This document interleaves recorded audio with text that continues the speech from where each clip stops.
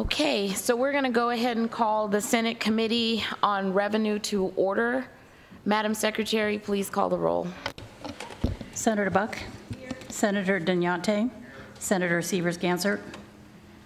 Senator Spearman. Here. Chair Neal. Here. Please mark Senator Sievers-Gansert present as she arrives. So just to give some housekeeping on this hearing today, make sure that your phones are on silent. This is going to be a pretty long hearing, so we're going to have a 45-minute presentation, and then we're going to give 1 hour for support and 1 hour for opposition, and then same thing for neutral if neutral actually exists in this hearing. I know there are a lot of people down south, so, and I know this, if you're going to have comments where you're going to repeat what someone else says, ditto is an accepted response rather than repeating what someone else says.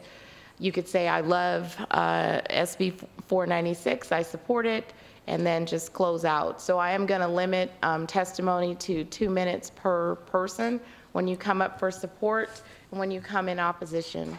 And so with that, I will call the presenters to the dais to come and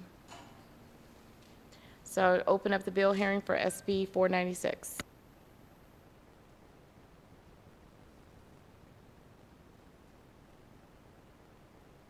Good afternoon, Chair Neal, members of the Committee of Revenue. My name is Roberta Lang, and I serve as Senator for Senate District 7 in Clark County. It is my pleasure to be here with you today to present the film bill to the legislature. And I think I want to start by talking to you about my vision. You know, when I was thinking about it the other day, for 30 years I've been thinking about how we could diversify our economy in Nevada, about how it could be different, about how we could create a sustainable industry to help us in the ebbs and flows in our state. And during COVID, we saw how our state was handcuffed. We couldn't do anything because COVID closed everything down, and we had no other industry, and what that did to our state. And so in the interim, I've been meeting with film people, and I was on the one of the co-chairs for the economic forum for the chamber, and we talked about film, and we talked about how we could have film in Nevada, and it all just came together for me, and which led to this bill. And I met the Bircher Group, who talked to me about their vision for what we could have in Nevada, and it just all came together, and this bill came about. And a couple of weeks ago, the Howard Hughes Corporation and Sony came to me and they said, we want to be part of your bill. How can we be part of your bill? And we were able to negotiate and to come to an agreement where we could add Sony and Howard Hughes to our bill to make it even better than what it was. And I'm so excited for our state because, look, we all know that we need to come up with another industry in Nevada and that we need to have a vision for what it could be. We need to talk about sustainability and be able to have a sustainable economy that will last us, that will fund our schools, that will fund the things that we need in our state. And we need to have the courage to look past the number, because the number is big, and I will be the first to admit it, but we have to have the courage to look past that number and look at what we can get back for our state and the return on our investment. And so today, as you hear the presentation, and I want you to think about that. And the other component I think that's really important is our partnership with UNLV. You know, at USC in California, they're in proximity to film, and they're to the film industry what I think UNLV could be to the film industry here in Nevada, and that we can help build the film school to be a prominent part of Southern Nevada. And on the campus of the film at the Bircher Group, there will be an education building that will train the pipeline for the future. Not only will we have a film industry and create a new industry, we're going to create thousands of jobs that are going to add to our workforce. But in order to have that workforce, we have to train the people for it. So this training center will partner with UNLV, and we'll be able to train our workforce for the future. I'm so excited about this. People say to me, when you talk about this, your eyes just light up because I see the vision and I see what it could mean for Nevada. And with that, I'd like to show you a brief video.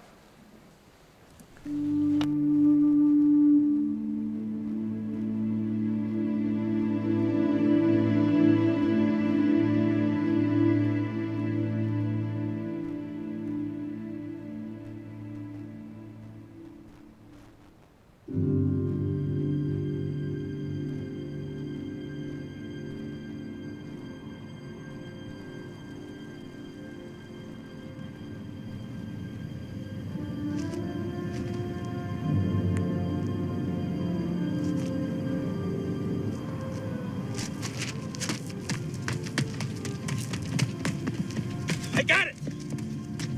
I got it! It came to me like a vision, like a religious epiphany.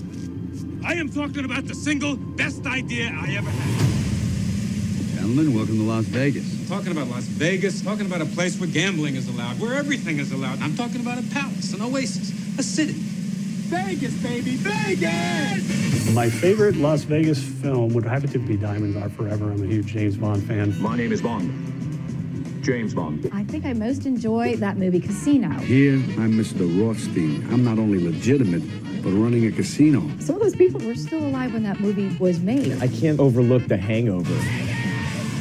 The Wizard with Fred Savage. This movie was made about esports with Fred Savage in Nevada in the early 80s. Con Air.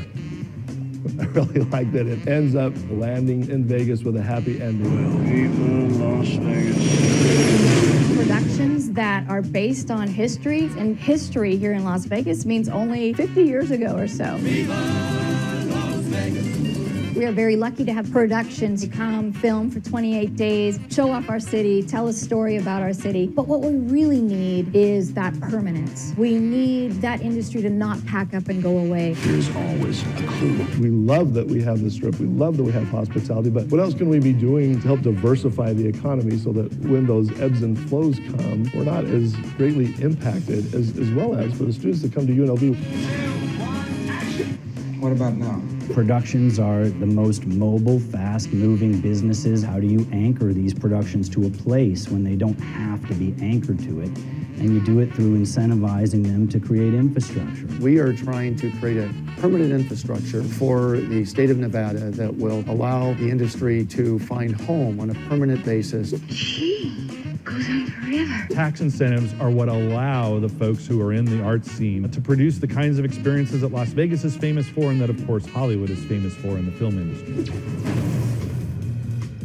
The Las Vegas Media Campus is a really fantastic new project anchored by 12 plus sound stages, and then there's a variety of other different programs affiliated with the project to make it a true mixed-use project. On site, we will be having not only the sound stages, but the associated millwork, ribbon lighting, parking facilities, and a set of amenities that will include restaurants, a health club, as well as outdoor space to allow them to enjoy the remarkable views of the skyline of the Las Vegas Strip. For the backlot, our real focus is making sure this feels like a campus. So it's not just you come here and create and you leave. You actually come there, create, you inhabit, and you want to be there. Can you imagine a student walking on campus in the next 10 years and seeing all of that? There's no other experience like that potentially in the world. You basically have an entire facility that is focused on exactly what we're trying to train our students to do and be. When we were building the new academic building for the College of Hospitality, McCarthy built a building that did exactly what we were hoping for. I think to have been involved in the projects they have, particularly the projects like Allegiant Stadium, they understand quality. Being a part of the build of Allegiant Stadium and actually seeing behind the scenes in the design, right? It's made and built for all the things and the shows that come to Vegas. I don't believe anybody could have imagined the economic impact that Allegiant Stadium has. When we were building Allegiant, everyone said, well,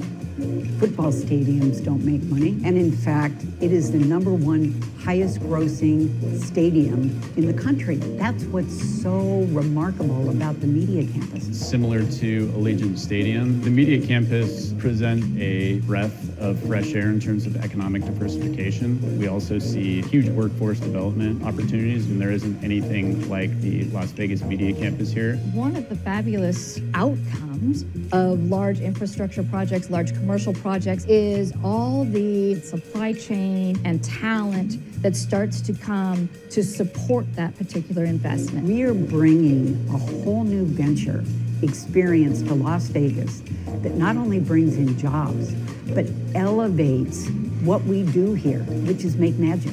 It's a location that UNLV was very lucky to get, and they are growing it very responsibly. The UNLV Hotel School this week, CEO World, #1 in the world. And here's why. You don't graduate from this program without 1,000 hours in the real world. And that's the spirit of our new initiative that we're looking to develop for film. It will provide a framework for our students to explore media and apply the skills that they're learning to real-world opportunities. It's now 2023. Content as a concept has a much broader definition. It is film, television, music videos, commercials, but it's also the next evolution of entertainment, which is video gaming, the metaverse, the creation of the next level of reality. What I have seen Las Vegas lack all this time is economic diversification, especially technology-based economic diversification. This is the right thing to do, and this is the right step, and this is the right place to do it. I think this is a great project because it provides that holistic view around how can we solve problems within our workforce. This project is a clear example of that, not only in terms of what it does for the university, but also in terms of how it plugs in and connects with other industries and companies throughout the valley. This project will help us out immensely. These are high-end jobs, high-paying jobs. These are jobs that will be here for a long time and really add back to the community. Today, UNLV allows you an on-ramp to the fun economy. If we don't continue to invest in that, though, it'll be just like if we don't continue to invest in the Las Vegas Strip. That's no lie. When it comes to food and entertainment, we're the capital. Why not the media too? Never say never.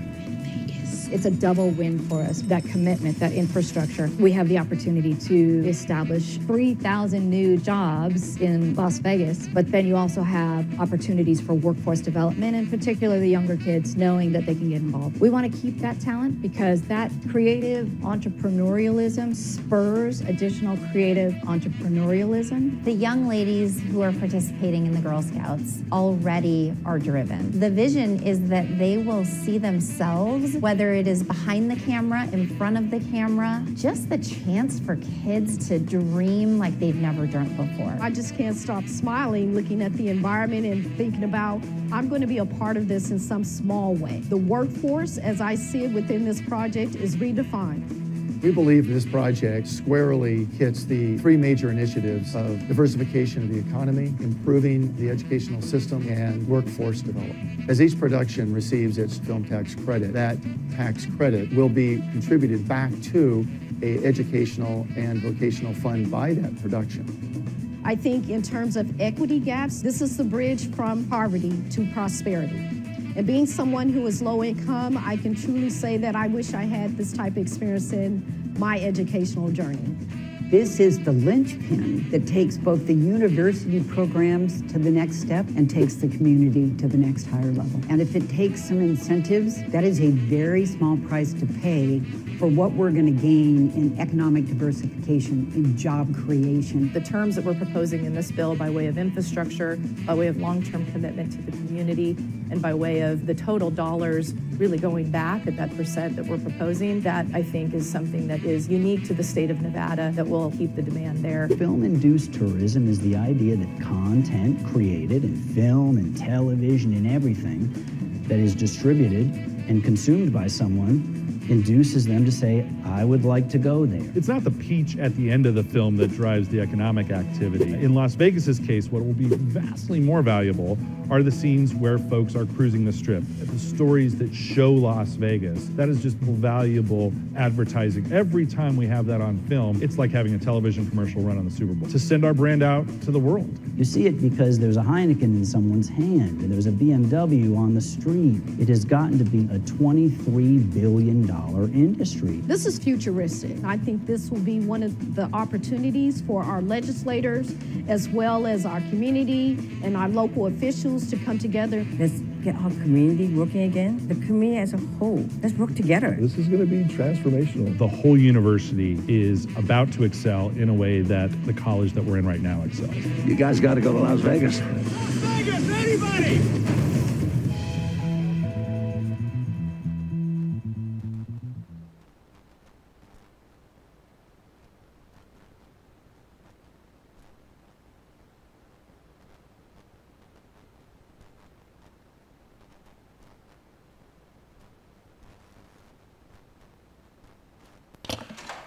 Good afternoon, Chair Neal, members of the committee.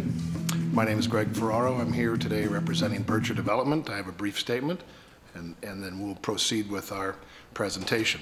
I want to thank Senator Roberta Lang for her extraordinary hard work over the last 2 years that's culminated in this bill hearing today. I also want to recognize Sony Pictures Entertainment and Howard Hughes Corporation for their partnership in this bill. As you hear and think about this bill, consider the timing of why we're here today and what has taken place in our state, particularly in southern Nevada, over the past 3 years. And pause and take stock, then turn your eyes to the horizon and take that first step toward Nevada's future, where new jobs are more plentiful, new opportunities are more abundant, and where we will have put in place an economic development plan to protect us and our economic future for the next 50 years. I want to quickly zero in on 2 fundamental questions we're likely to talk about today. First, does the state lose money on this program?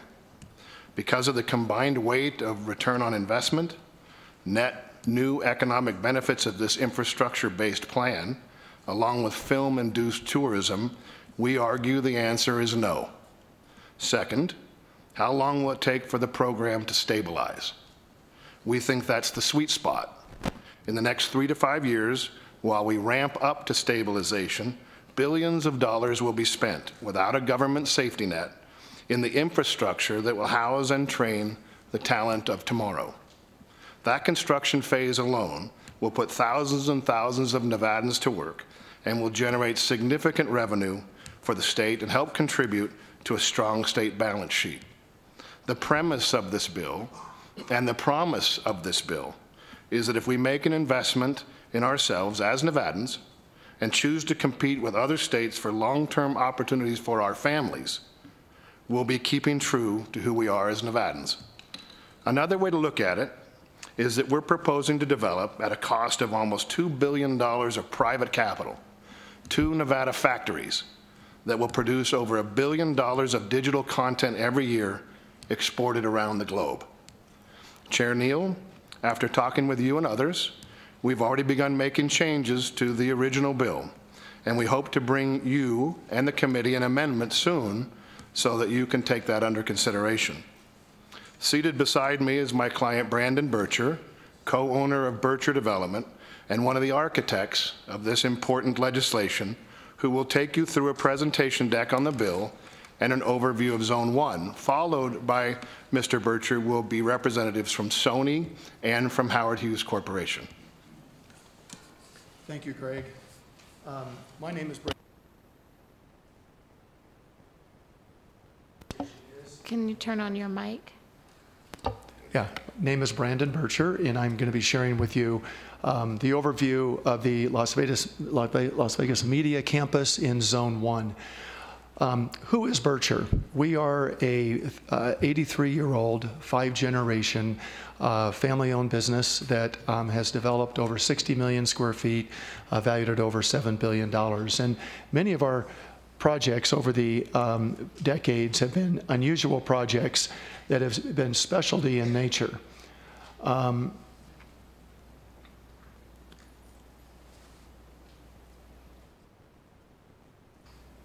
Sorry, I'm learning to. Yeah. It's on.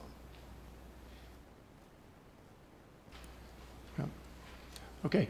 The Berkshire Development has a number of specialty projects under its belt. The Academy of Television Arts and Sciences being one, the headquarters for the Emmys in North Hollywood, the Pacific Design Center, which is home to the interior design industry, over 1.3 million square feet in West Hollywood, and the LA Wholesale Produce Mart, which is the largest wholesale mart in the North America.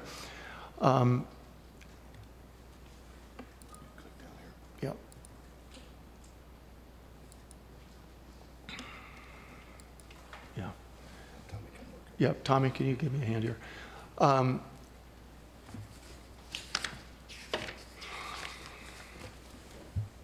Thank you.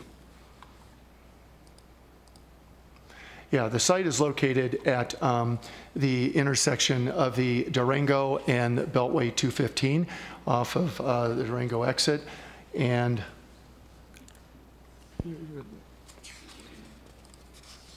it's located across the freeway from the new Durango Casino and the Uncommons development. It's located in the Harry Reid Research and Development Park, which is a 110-acre facility being overseen by the Gardner Group. The next slide is a photo of the development in its entirety. In the background, you can see the 5 buildings that are the home for 3 sound stages in each of those facilities, totaling 15 sound stages and the associated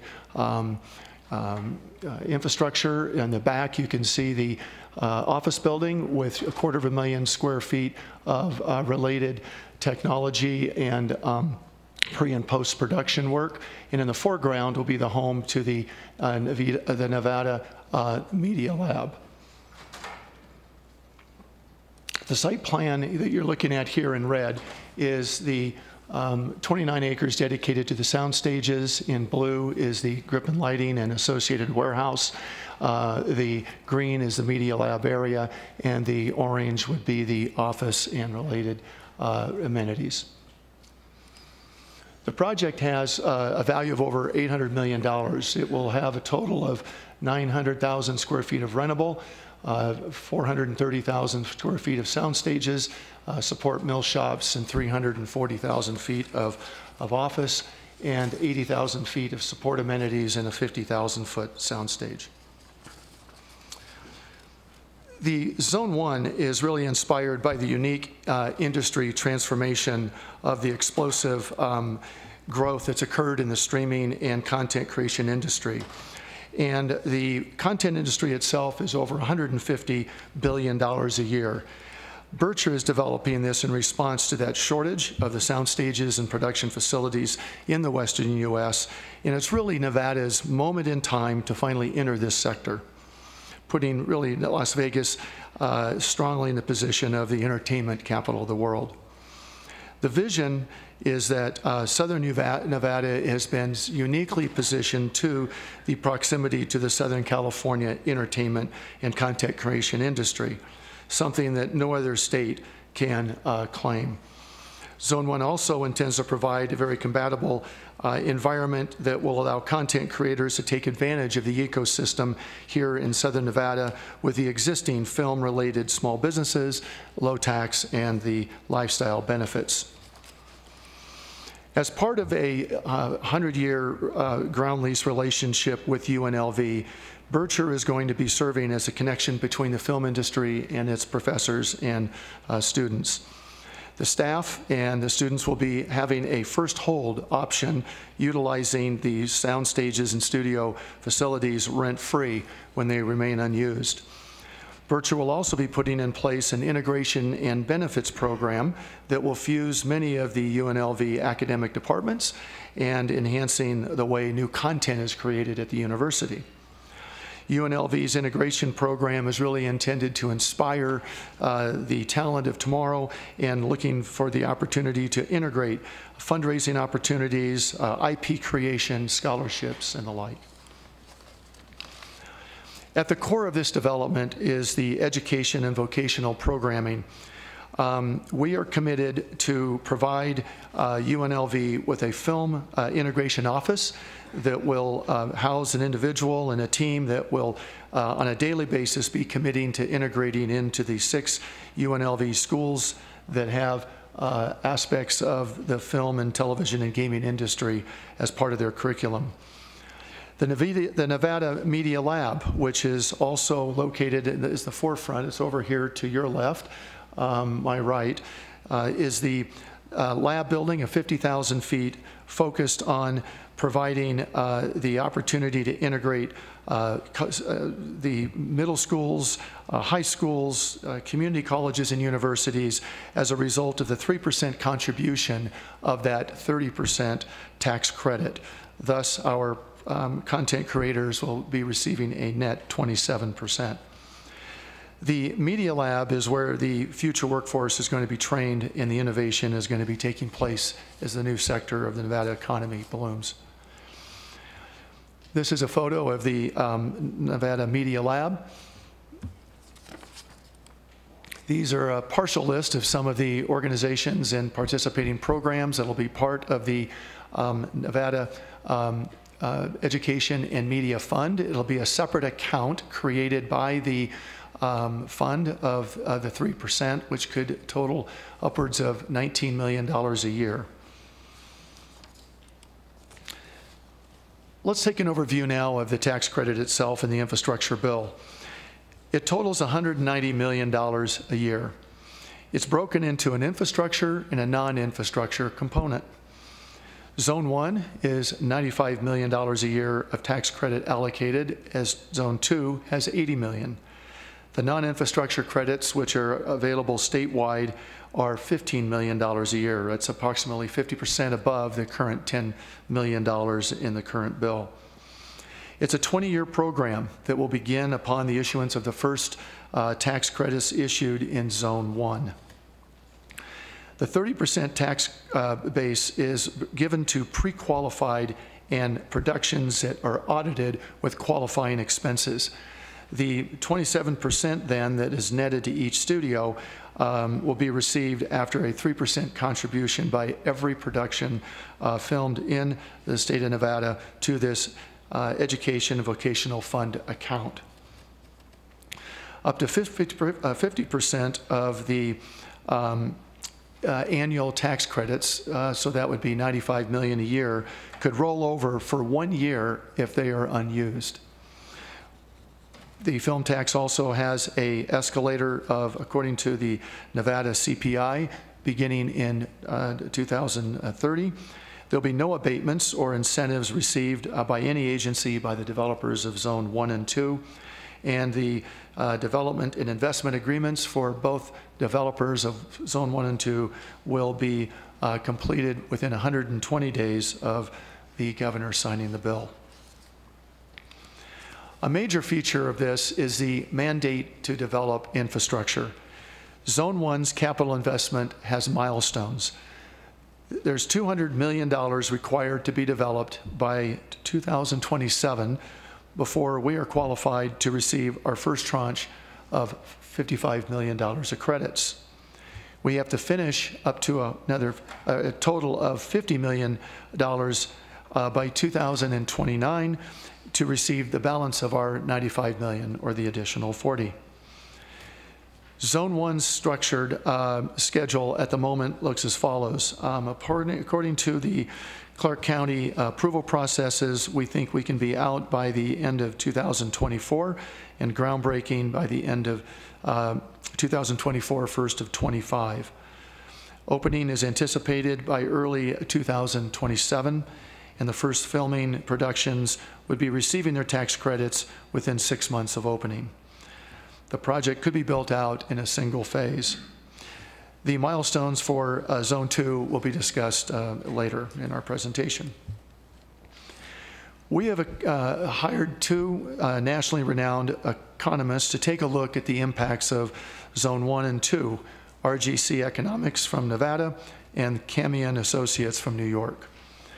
The combined zone job creation is estimated to be 26,000 jobs with 10,000 construction jobs created over the first 5 years. 6,800 jobs would be created for direct on-site and studio employment, and another 10,000 estimated jobs from direct and induced job sources. But the economic impact created by this development are really probably the most profound elements that are going to be the result of this infrastructure commitment. In order for a production or the accumulation of productions to receive the $190 million, they have to spend a minimum of qualified expenses of $633 million. But most films, according to national averages, spend 6 to 7x of that tax credit, which would mean that there'd be over $1.1 billion a year spent just in the creation of content in order to receive the $190 million of tax credits. Both studies have shown that the economic impact from this investment of the $190 million, there's approximately 50% of that recaptured in the form of revenue that the state will be investing annually in this program. The total impact from that $95 million annual investment would be over $2.6 billion a year, meaning that over 20 years, the impact of the state of Nevada would be over $51 billion. So to conclude, this bill really contains 3 primary components. It creates a permanent long-term studio infrastructure. It makes the Nevada Film Tax Credit Program competitive with the North American productions, so allowing us to bring some of the finest productions and film creators and scripted television to the state of Nevada, and it merges the industry with UNLV and the other great educational platforms from grammar school to higher education and trade schools. So to really quote our Honorable Senator Lang, SB 496 finally brings that silver screen to the silver state. I'll be taking questions after our presentation, Chair Neal, if that's acceptable.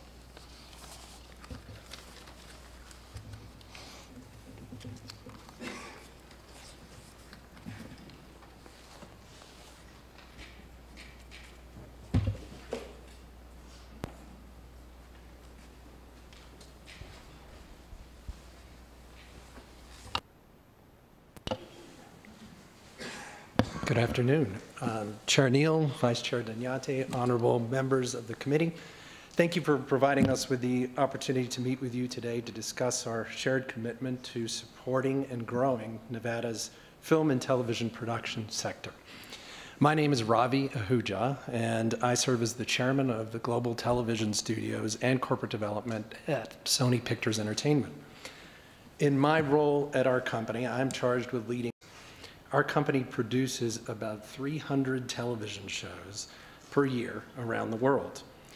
We don't have a reel today. Normally I'd bring one, but I'll tell you what some of those are, and hopefully some of those are your favorites. Shows like The Crown, Breaking Bad, The Good Doctor, Cobra Kai, The Night Agent, 90 Day Fiancé, Jeopardy, Wheel of Fortune, Shark Tank, and many, many others. You get the idea. In our motion picture group, we release over a dozen feature films per year. A few recent ones that you'll all know are Spider-Man, No Way Home, Ghostbusters Afterlife, The Woman King, Where the Crawdads Sing, Jumanji, many, many others as well. At Sony Pictures, I also oversee corporate development and M&A activities along with our chairman and CEO, Tony Vinciquerra. Tony was honored to travel to Carson City a few weeks ago, and some of you may have met with him then, to meet with legislative leaders on this issue, and regrets that he couldn't be here with us today. So you have me. Sony Pictures recognizes that Nevada has the potential to become a major player in film and television production. The state's close proximity to California and to entertainment talent, in combination with competitive production incentives, workforce availability, modern infrastructure, and an already strong tourism industry, make Nevada incredibly well positioned to create a thriving local film and television production base. I'll say a little bit more about a couple of the key ingredients.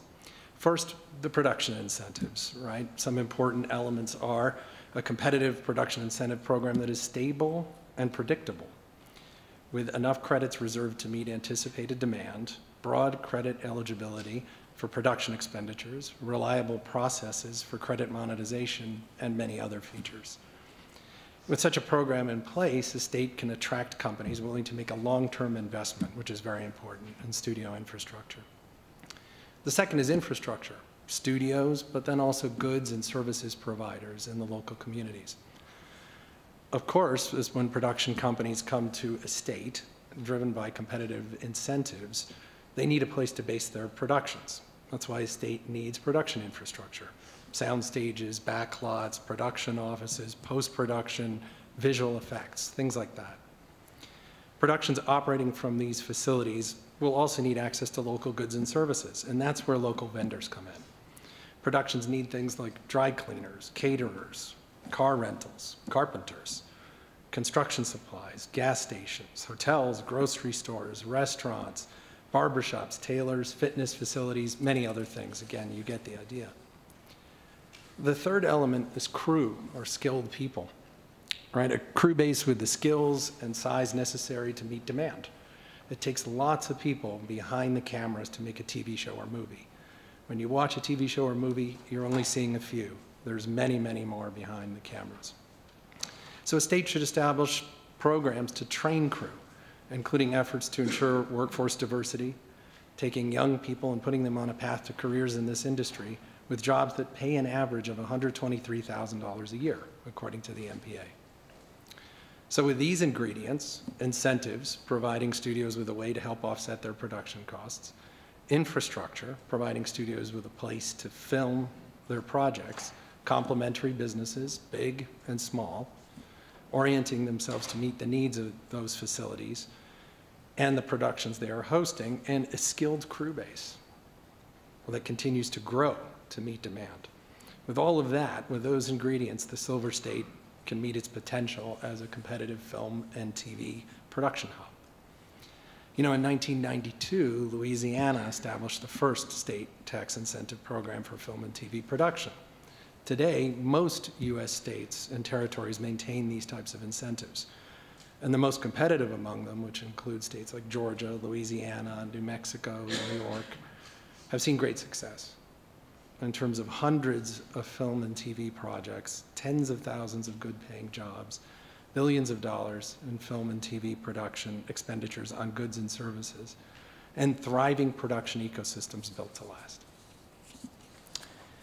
In 2021, the California Film Commission reported, quote, in 2020 alone, productions in Georgia, Louisiana, New Mexico, and New York spent $18 billion in motion picture and television production. More than 300 film and television projects hired 167,000 cast and crew in these jurisdictions. Senator Lang's efforts to unlock Nevada's potential is something we are very excited about.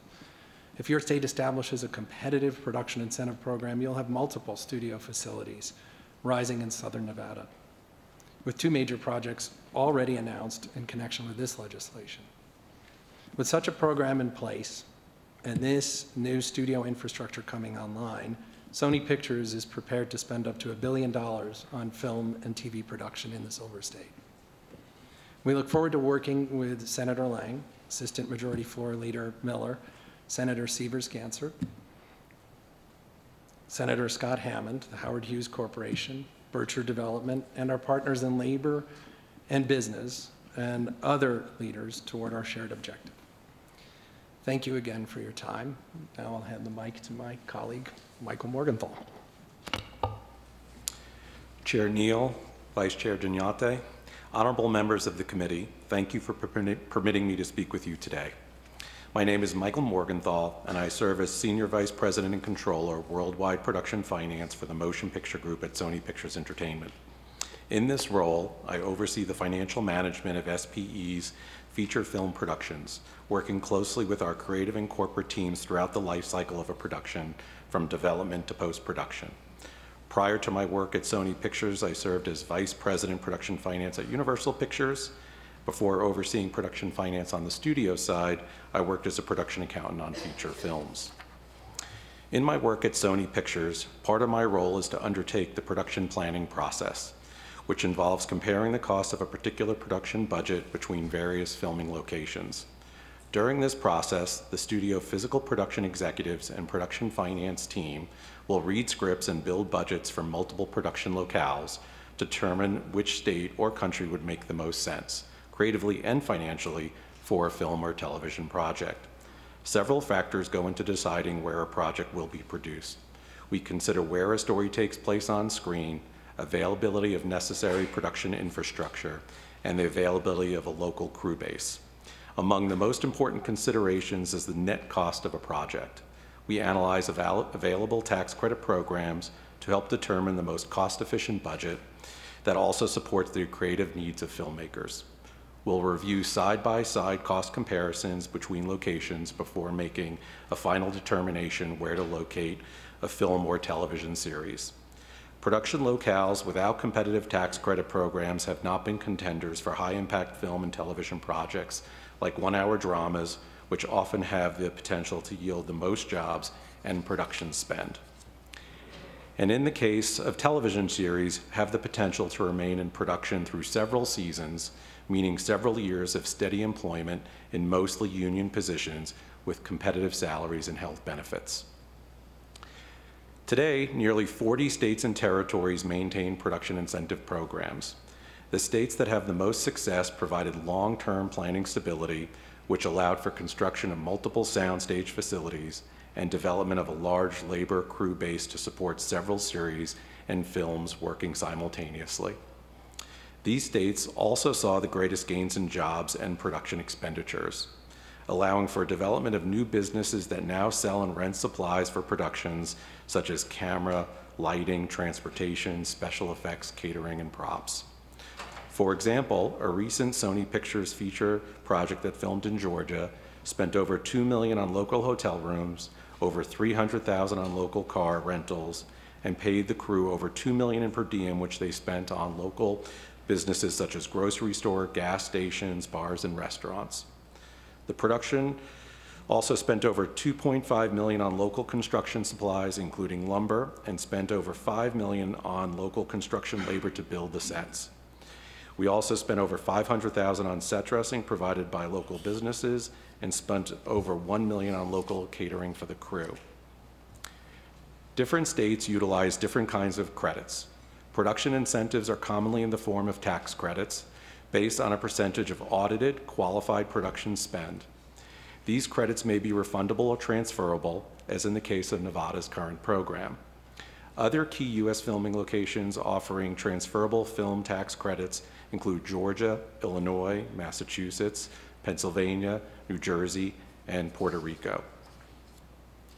Recent studies from the California, New York, and New Mexico, which are among the most competitive states, found that those state programs have yielded positive returns on their investment. There is no question that their production incentive programs are essential to their thriving film and TV production industries. I would like to close by telling you a little about who we are as a company. Our production workforce is mostly unionized and enjoys competitive wages and health benefits. We're committed to diversity among our corporate employees, our production employees, and our suppliers of goods and services. This year, the Sony Group Corporation is being honored by the Ethisphere Institute as one of the world's most ethical companies for the 5th year in a row. We have prioritized environmentally sound construction and production practices through our Sony Pictures A Greener World environmental initiative. The studio reduces its ecological footprint by pursuing sustainable activities and partnerships that combat climate change, preserve natural resources, and protect the health and safety of our communities around the world in all activities of the business. We appreciate the bipartisan effort to position Nevada for success in the fight for film and television production jobs and investment, and we look forward to working with Senator Lang and other leaders to establish the kind of production incentive program that will yield that success. Thank you for your time. Thank you. So we have another presenter at some. Oh, come on.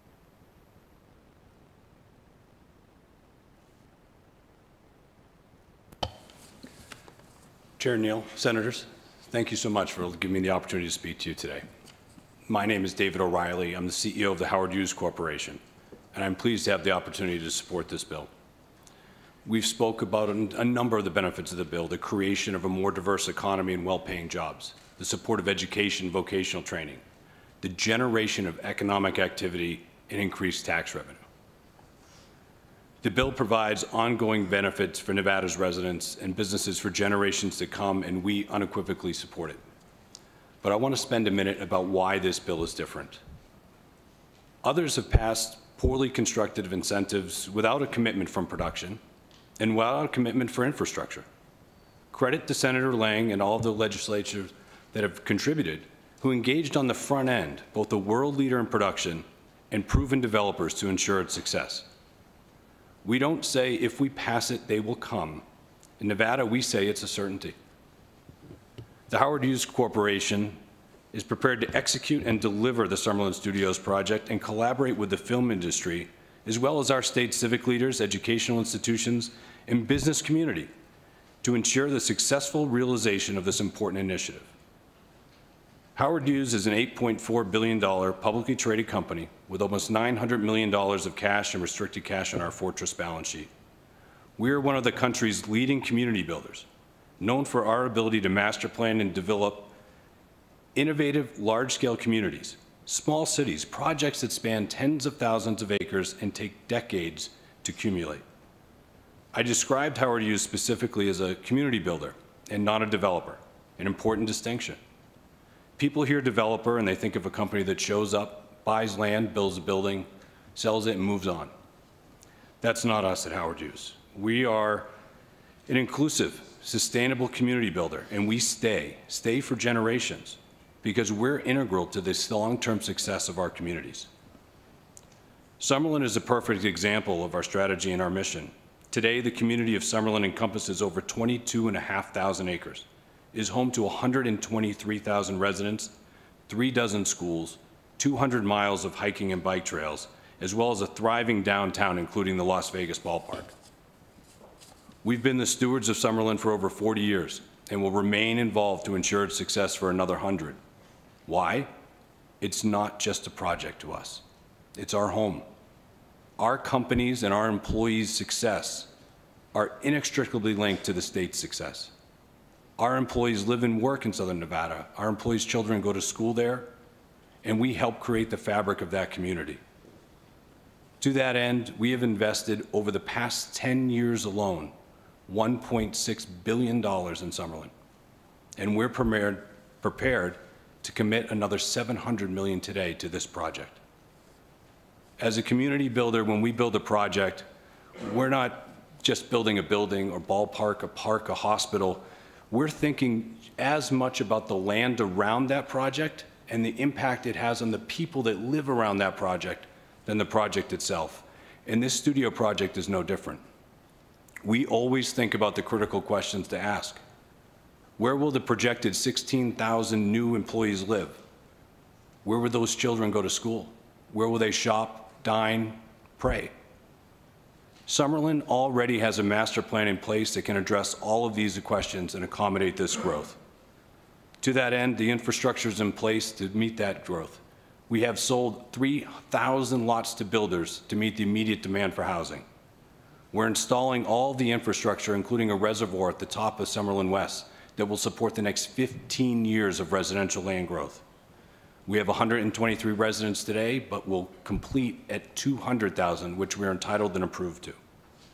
Bottom line, we are ready, willing, and able to build the studio project and all of this associated infrastructure to bring this to fruition.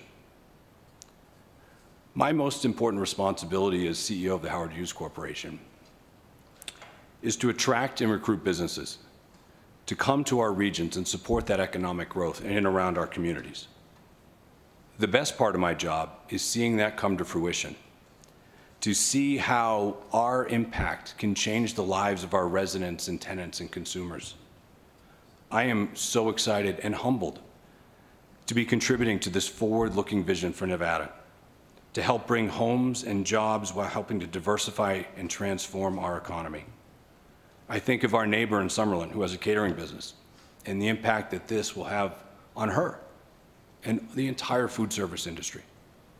I think of our employee at Howard Hughes and her spouse who drives for the delivery service and the impact it'll have for him and the entire transportation industry, just to name a few.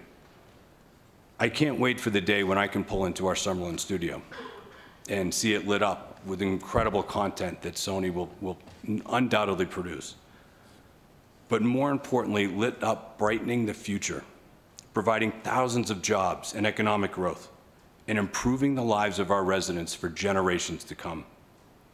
Our company has always taken a long-term generational view, and we believe that this act is entirely consistent with that.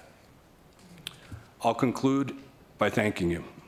On behalf of the 300 or so Howard Hughes employees that sit in Summerlin today, I want to thank you for the opportunity to speak in support of this act, to speak in support of my friends and neighbors, and to speak in support of transforming and bringing to life a resilient and dynamic future for Nevada.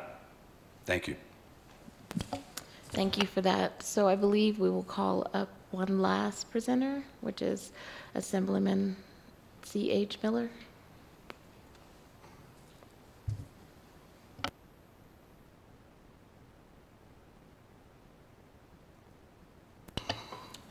Assemblyman C.H. Miller, for the record.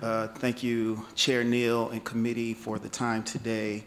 I want to start by saying that I am super duper excited about the possibilities that this bill will bring to our state. When we talk about diversification, when we talk about all of the things that everybody else has already said, and I'm sure you're going to hear a million more times, it's exciting to know that we can incubate and grow a robust film industry right here in the entertainment capital of the world.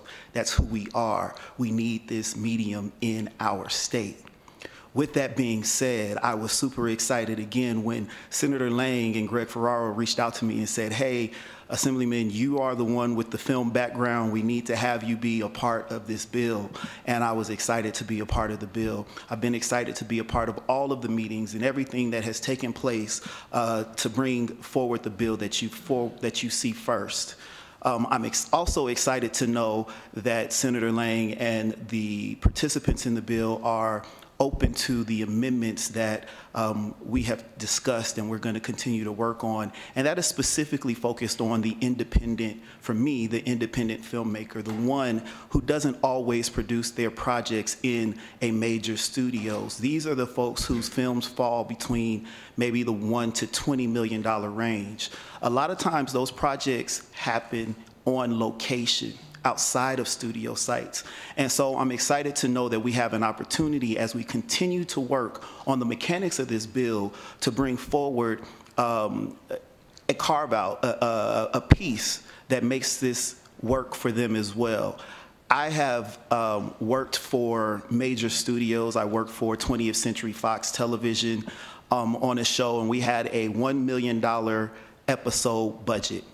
About $1.5 million. It came out to about $33 million for a season. This was an episodic television show. And so I understand the mechanics of how everything works in the studio, and it's great and exciting because that builds a lot of great jobs. But when my CEO friend that I have not met yet from Howard Hughes, but I know we got a meeting coming up, he talked about the catering business, right?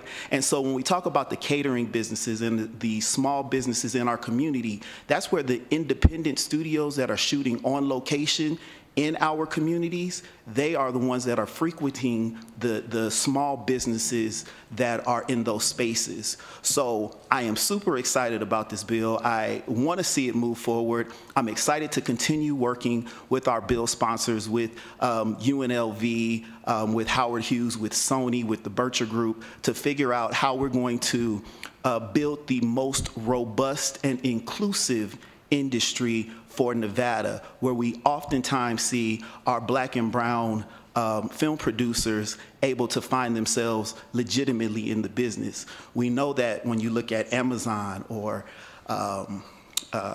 Hulu or Netflix or all of these streaming services, even the things that are popping up on YouTube, excuse me, a lot of that is being produced outside of studio space.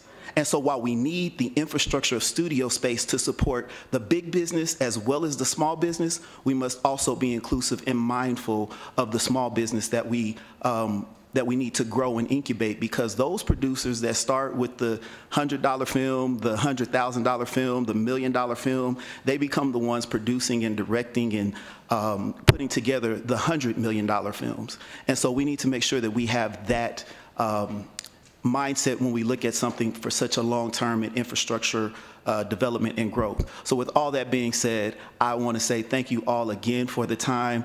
I am again over the moon to be working on this in my second legislative session, and I'm excited to see it move forward. Thank you.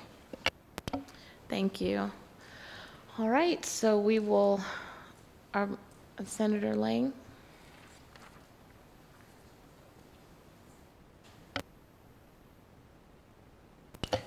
Senator Lang, for the record, I wanted to close out and say, I just hope that you can see the vision that we see, and you can look past and have the strength to look past the number and know what this investment means for our state.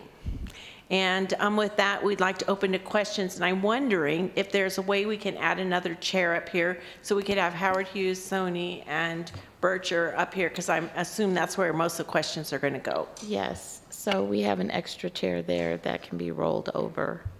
And Senator Lang, we are hearing what is being said, and we recognize that this is a big deal, but we also recognize the balance sheets.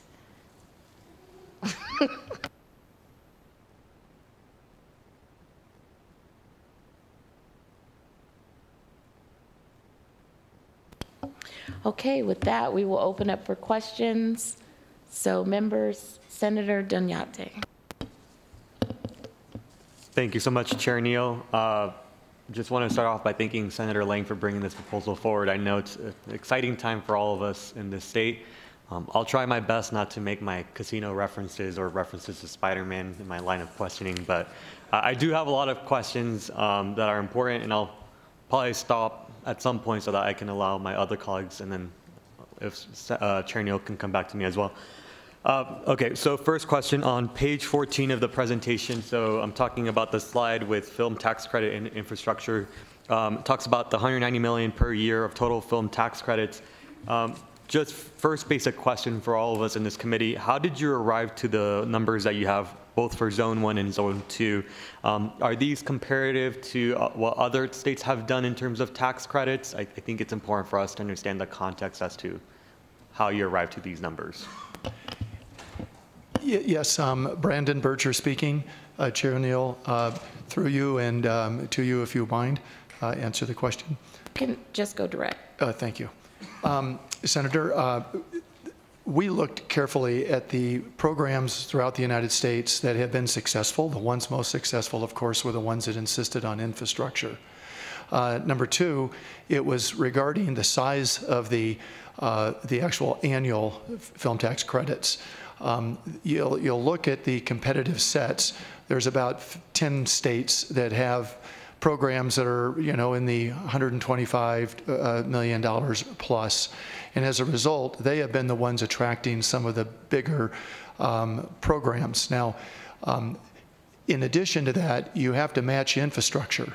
And the infrastructure itself, when you look at the by-stage content creation, you work backwards into a tax credit incentive. So in the case of the Zone 1, the $90 million was infrastructure oriented in a per stage formula, and then remained another $15 million on site for the software providers of the gaming content. Would you add anything to this, Sony or Hughes? I would just suggest that we would need the long-term commitment of funding to fulfill our production obligation of what we talked about as a target of $1 billion over 10 years. Can you just make sure you state your name for the record for the Secretary? Michael Morgenthau for the record. Thank you. David O'Reilly for the record. Chair Neal through to the Senator. I would say that the dollar amount as eloquently answered by Sony, but also as we thought about it, we wanted to make sure that the studio project was vibrant 365, and that we didn't have a dollar amount that provided for a wonderful activation for 3 or 4 months and then a ghost town for the rest of the year. And in working with Sony, coming up with $80 million, we thought that that would be a minimum amount, candidly, that we would be able to keep that content activated and keep our campus full, driving business of the surrounding community the entire year.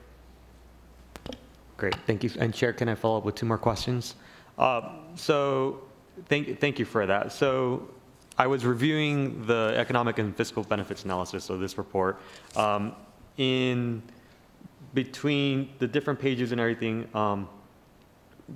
quick clarification, because I was getting a little bit confused on following everything along.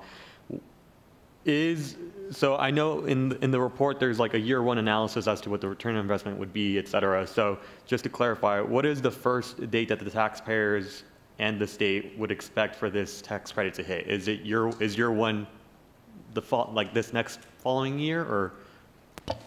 Yes, year 1 is this following year. Obviously, the 10 million that's currently in place would be growing to 15. That's immediate. That's the non-infrastructure portion.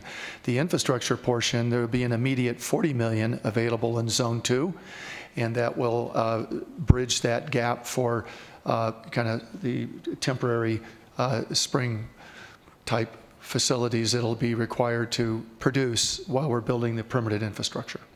Okay, thank you so much. And then just last question before, so that way my other colleagues can ask questions as well. I'm going to pivot now to the bill language on page 18.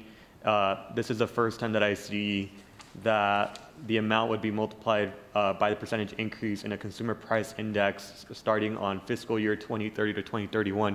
Can you talk about the rationale for including the CPI as part of the legislation? I think it'd be helpful for us to understand why that was included. Yes, Senator. The impacts of inflation have been so real to the American people this last 2 or 3 years, especially to manufacturers and those of us that make something. And in the world of filmmaking and producing content, there are costs involved that rise dramatically and have risen dramatically. To keep even with that, to break even through a consumer price index geared towards the Nevada CPI number, starting in year 2030 and then on an annual basis thereafter. Now, of course, from a budget standpoint, revenues increase because of other inflationary impacts on the revenue side of the balance sheet of the Nevada organization, if you will. So we think this is an important piece of keeping current those providers for the next 20 years will be providing content. Thank you for that. Any additional questions? Senator Gansert. Thank you, Madam Chair, and welcome today. Welcome. So I was looking at the numbers as far as the investment. I was looking at section 10, and when you look at 10, A1, and then I, and we're kind of Roman numeral 1 and 2. Number 2 talks about the $500 million, but it looks like the $200 million is a subdivision or a portion of the $500 million. I just want to make sure that's correct. Senator Gansert, Brandon Bircher. In that section, you'll note that the first tranche, the first milestone, is for Zone 1 to complete 200 million. Mm-hmm. Then there'll be an additional 300 million by 2029 for a total of 500 million. Thank you. And then I was looking at the language, line 20, it talks about the cost equivalent of land subject to a ground lease. So the investment of 200 million or the cost equivalent. So how do you come up with that? Yeah, it's reversed engineered by what I'll call the annual return on the ground lease would then intersect with a value of the dirt. Okay. And so you're estimating that would still be $200 million? Oh, no, the ground is a small piece of the cost of this project. No, the construction cost will actually far exceed the $200 million first hurdle in by 2027. Thank you. So the $200 million is mostly the capital construction piece of it, and then you've got the ground lease, because I was thinking that would be minimal. Yes, indeed. I think the value is somewhere around $70 million. Okay, thank you. And then was looking at section 12. Let me see if I can get there. Could you tell me a little bit more about the lead participant? Because you have to designate a lead participant, but I'm not quite sure what that means, and if that has to be the same lead participant for each zone or if they're for different zones. Yes, Brandon Bircher. Senator, the lead participant could be an individual of Zone 1 or Zone 2. It could also be an entity representing an organization. That was the intent in the drafting. Thank you. And then did I see that if you designate a lead participant, then that individual or entity has to be the lead for 5 years? Did I read that, or no? You know, that is a really good question. I don't know whether we have addressed how long that participant. I'm sure that the intent would be for each zone to be able to mature as the project goes forward, identifying either that entity or individual that would be speaking on behalf of that zone. Thank you. And then when I was looking at the transferable tax credits, it looks like there were 3 types. That, just to confirm, there's modified business tax, insurance premium tax, and the gaming license fee, but not like gross gaming, it's a gaming license fee.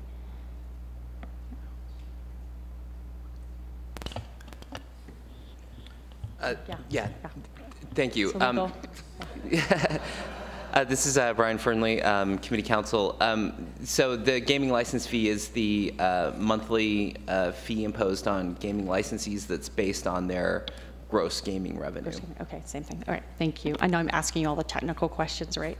And then I didn't understand, I wasn't sure what, there wasn't a definition that I could see, the below the line personnel versus above the line personnel. Maybe you could help me with that too. Michael Morgenthau for the record, Chair Neal through to you, Senator.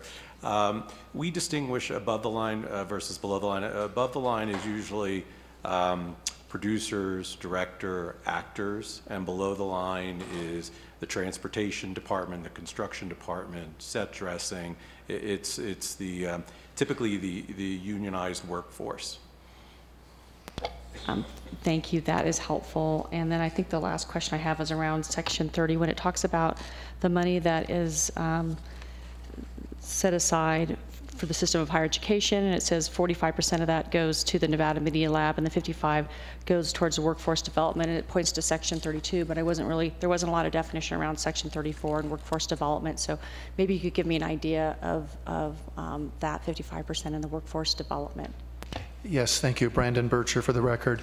The 100% is approximately, that is at 3% of the 30%. And as a result, that's about $19–20 million a year. 45% is to run and operate and hire the personnel and buy the equipment at the Media Lab, which will be the home to the grammar schools all the way through higher education that don't have facilities to be able to use, providing that programming. The other 55% is to go out into the community, every portion of the state of Nevada, that would then have the Board of 7, which is in this section as well, that would oversee a plan that would be created to actually envision how that would be generated. You're going to hear from somebody in a moment, Dale Marsden, of Talent of Tomorrow, who's worked with us in this area, so we can have more color around that, if you don't mind. Thank you, that would be helpful. So the first 45% is really to run the lab, which is under the system of higher education, and then the other 55% is develop, sounds like a plan that would be statewide, and then you're going to provide more information. To be clear, the 45% is not for the higher education, it's for all education. That 100% of the account is for all people of the state of Nevada, and it's just what is going to be dedicated to the structure so that we could support the finest laboratory for generations to come, bar none in the U.S. And that's really been the vision for that piece. Thank you. Thank you for that, Senator Buck. Thank you, Chair Lang. Thank you so much for the presentation, Senator Lang and team. I was wondering, I like the idea of tax credits and allowing for a robust industry as well as investment in infrastructure. Will these companies who are making the films be subject to the commerce tax?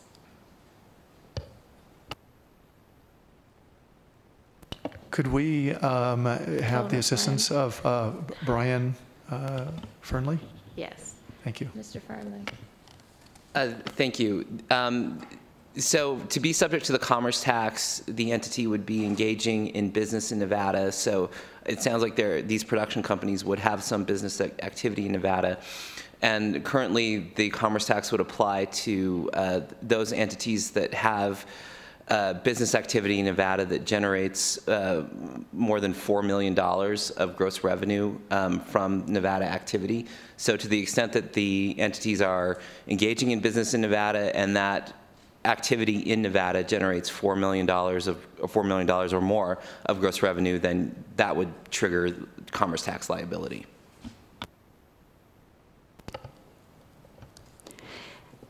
Thank you. And did you want to add anything? No, I couldn't possibly do better. Thank you. There's a lot of talk about hiring Nevadans, and at least that's where I see some of the pushback. So is there a percentage of Nevadans in which will be hired as far as workforce? Let me approach it from two ways. Brandon Birch, and then I might call upon Michael from Sony.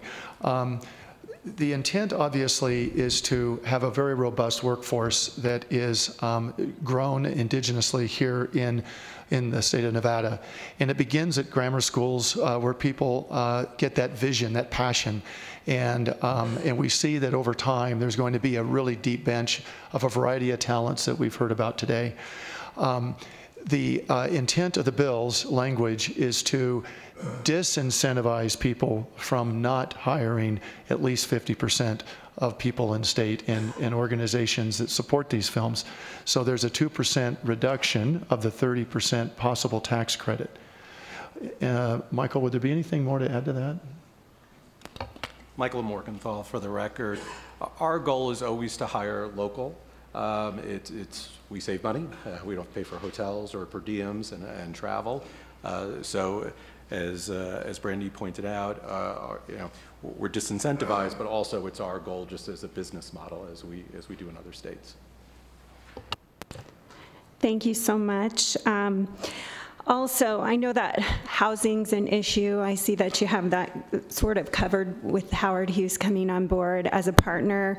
Water's an issue here in our state. So I just put that on record as just some concerns to think about. But thank you all for your presentation. It was very thorough, and I look forward to supporting the bill. David O'Reilly, for the record. Chair Neal, through to the center, Buck.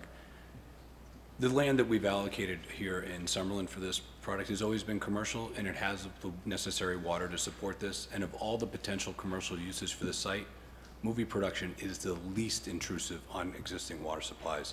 So we think this is a win-win from that perspective.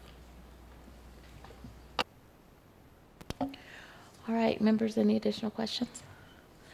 Okay, so I have a couple. I want in section 11 of the bill, this has the election piece. If you could just explain and break down how the election will work.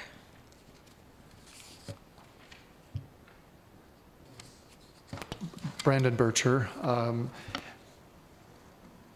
Chair Neal, I think the election you're talking about, is it relating to the decision of a 2030?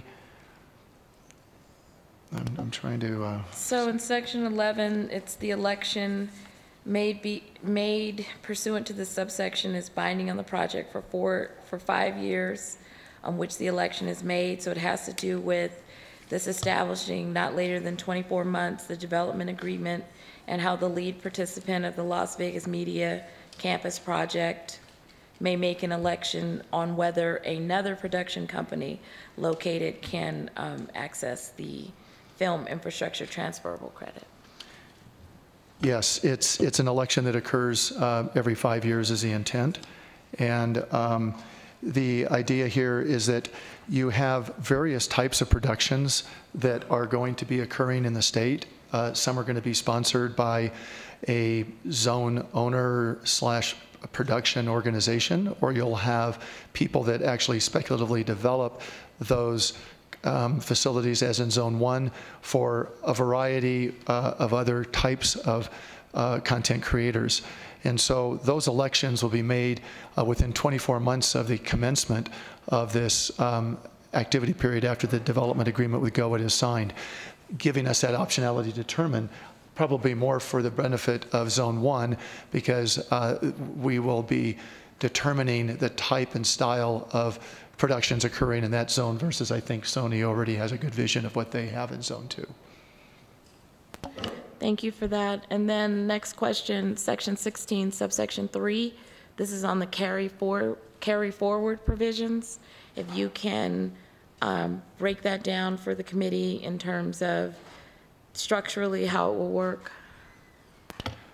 Right. I'm going to say that this probably is one of the areas that Greg Ferraro was referring to, where we'll be having further discussions about the detail on, because I want to make sure that Sony and the Howard Hughes Group and Berkshire are on the same page, as will be some of the other stakeholders here today. This is about making sure that there is a cap. We're very sensitive to the fact that the budget is going to have an accounting mechanism that's going to put on your balance sheet an amount of money. And you know, I can't profess to completely be able to give a lesson in how that might work, but there are revenue generating future occurrences, and there's obligations in the future that the state will have. So what we're attempting to do here is have a rollover cap of the 50% of the unused tax credit from the previous year will roll forward to the following year only. It's a 1-year roll forward plus that existing year's $190 million. So we're attempting to put a cap on this so there isn't a day in time where all of a sudden all of this pent up unused credits would be cashed in at once and put the state in jeopardy. But as I said, this is something we're going to want to refine together further in the amendment. Thank you for that. And then my next question is on Section 21. This is related to the non-infrastructure transferable credits. If you could explain that for the record, because there's several parts to that. Yeah, the section regarding, and there are quite a few sections in this bill that relate to the existing 10 million that's now going to become 15. The non-infrastructure portion is available to any production statewide, and they follow the same rules as the productions do in the infrastructure zone. And if I could make an attempt, Michael, I'd be humbled in your presence to try so. But what happens is that a production will come to the zone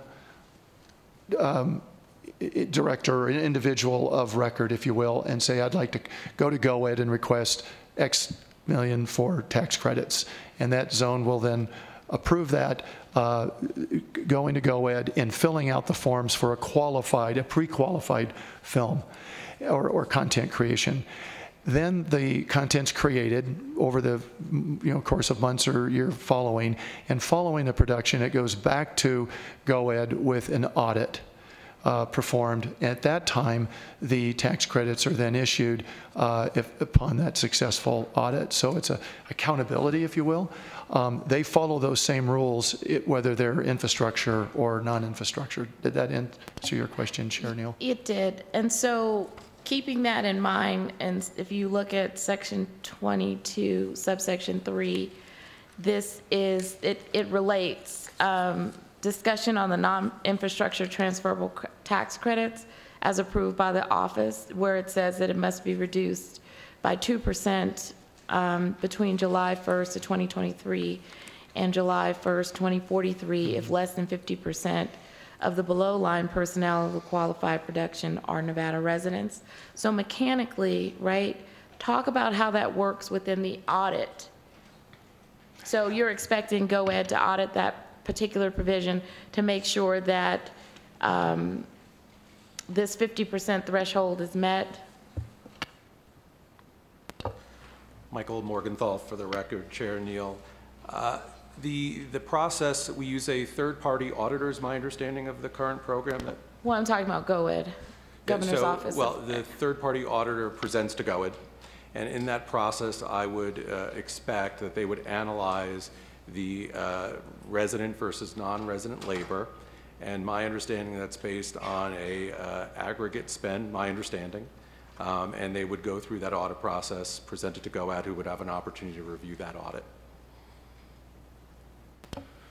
Okay. I was just trying to get an idea of mechanically how it worked, because it says, I mean, it's a clawback, because basically it says it must be reduced by 2% if these things don't occur.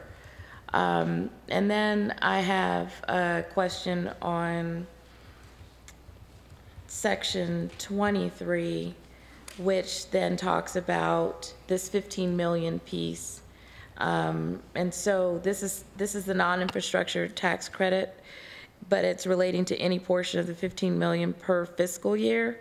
And so if you can talk about how that will work mechanically in this project. Chair Neal, just to clarify, it's not I don't expect it would be a clawback, because we're not actually awarded the credits until after the audit's completed. Just clarify. Okay, so you're mentioning for section 22. So the way I read it, section 22 basically says that the tax credits approved by the office must be reduced by 2% between basically a 20-year threshold if less than 50% of the below-line personnel of the qualified production are Nevada residents. And so the clarification is that the reduction is in the amount of the film infrastructure transferable tax credits pursuant to the subsection. So if it's not a clawback, then how, so talk to me about the reduction is going to happen over a 20-year period if 50% of the residents are not hired. So there's a 20-year window to make sure that Nevada residents work? No. That's what I'm like. Yeah. No, what this is meant to do, and it's conventional in the industry, is that at that audit moment, no one has received a certificate authorizing an amount yet. And in that audit, after certifying that they truly are residents and that the subcontractors truly are local subcontractors, all the criteria that's part of this will then either pass or fail in that situation at the determination of GOAD and through that discussion with the applicant. And then the 2% is either deducted or not deducted. And then the tax credit is awarded at the end. Got it. Thank you for that. Okay. And I only have one question, and I believe this is on section 30, which was brought up before, on the account. So the account is created, but I think, have you guys figured out how to monetize the credits so that money actually goes into the account? Have you figured that part out? This is Brandon Bircher, Chair Neal. Yes, we've had discussions about how that works, and I'm assured that we will be pleased with the fact that when the Board of 7 have approved an expenditure on the bill from that account, that the cash would be deposited into that account itself. And as a result, how it gets there, I'm going to probably let the finance and fiscal department deal with that. Okay. Okay. Mr. Nagamoto, do you want to? I don't think this is something you can weigh in on, because exactly. Yeah. So are there any additional questions? Senator Donyate. Thank you so much, Chair Neal. So with regards to, I'm trying to keep track of like the reductions that are in the bill and then the refund. So in section 12 and section 21 of the bill, it talks about the refund for a production company, and I believe this is a provision that we have yet to see. So can you describe to us what the refund process is and why that is put in the bill? I think that the rationale is important for us to understand. Yes.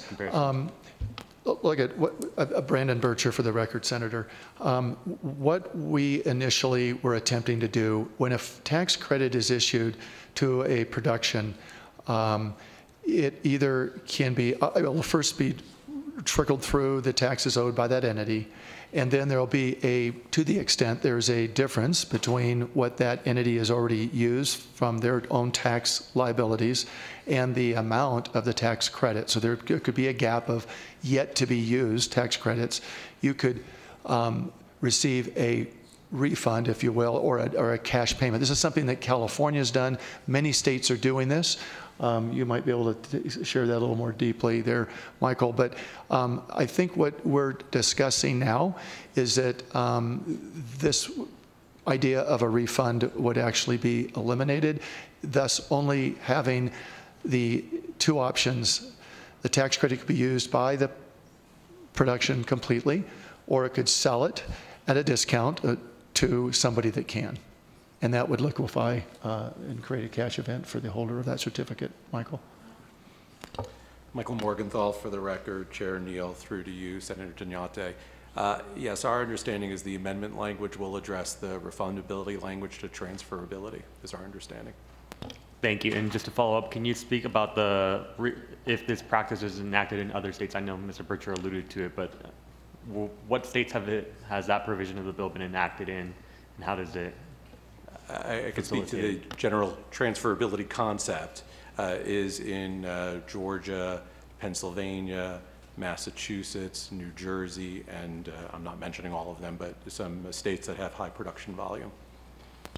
Thank you. And Chair, if I may, for a follow-up question, we talked about indie film projects, and I'm aware that you have a potential amendment if you can discuss on that. I think from some of the concerns that I've received from constituents, et cetera, we want to make sure that if there are indie film productions or smaller organizations that want to be able to access these tax credits that we're about to pass, that they have the ability to do so. I mean, there's a fear that we're passing these tax credits for multi-billion-dollar corporations, but the small guys being left behind. So can you speak to the amendment that you guys are proposing and how to make sure that everyone is being encompassed in this proposal? Of course, David O'Reilly for the record, Chair Neal, through to you, Senator.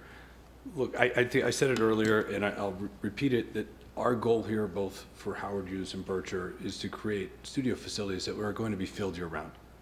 And suffice to say, despite Sony's billion-dollar commitment, which I still struggle to say is pretty amazing, there's more studio space that will be developed between the $500 million project in Zone 1 and the $400 million project in Zone 2 that can accommodate Sony and Universal and Columbia and a number of independent film companies that would like to do production. At the end of the day, any company that wants to do production can come and apply for those credits, and it's our job to find them space to film. And I think that to say that there's X dollars for Zone 1, Y dollars for Zone 2, and Z dollars for independent films, I don't think is an accurate representation, because I think independent films can be done in all three buckets. It's just a matter of where they apply and where they choose to film. And then just my final question. I know I saw it in Section 14, but I just wanted to clarify. So I know there's a precedent in the bill that deals with making sure that a portion of the jobs are going back to Nevada residents, et cetera. Has there been any consideration as to making sure, so in other provisions in other bills that we're seeing, there's commitments towards equity and inclusion, making sure that the contractors that you're hiring are, BIPOC populations, women-owned, veteran-owned, et cetera. So does that template exist anywhere in this bill, and is there a commitment to at least put that as part of the revisions, as part of the amendment process, if it doesn't exist yet? Brandon Bircher, Senator. Absolutely. The whole concept here in the account with the Education and Vocational Fund is to bring these young people of all ages into a new industry that is going to create deep taproots into the state of Nevada for generations to come. And they have to be broadly distributed. And that's the exciting part of the board that's going to be overseeing this fund. Number two, in the bill, we have included language that discusses the importance of DEI. In fact, I believe the language we've picked is the model from the state of Illinois. Well, and Mr. Bridger, just to clarify, but that's the pipeline of the students that will go into these careers, but I'm referring back to when the groundbreaking exists, will there be a priority for the diversity and equity provisions that we have enacted in other projects similar to this one once the groundbreaking starts? I think that's more so. Yeah, as you know, there's the 40 million in Zone 2 and the 15 immediately available, 55 total immediately.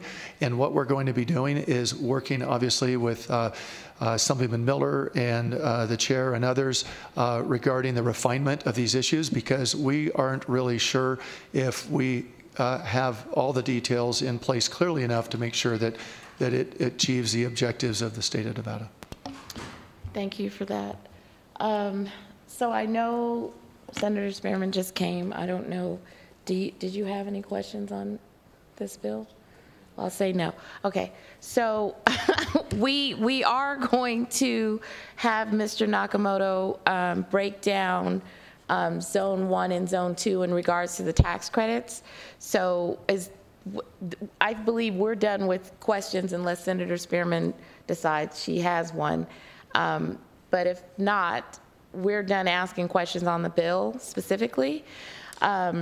We do, for the folks watching and the folks down at Grant Sawyer, want to break down the Zone 1 and Zone 2 in regards to the tax credits, because we do have visual learners on our committee and also in our viewing audience. So we're going to have Mr. Nakamoto break down a table that is in Nellis. So in Nellis, you're going to see a table that says Table 1 Overview of the Film Tax Proposal. And so it is going to, Mr. Tower is going to go and pull it up on the screen, and then Mr. Nakamoto is going to go over it. And then we'll close out the presentation and then open up for support. Thank you guys for answering all of our questions. I don't think we were very hard on you guys. I don't. No.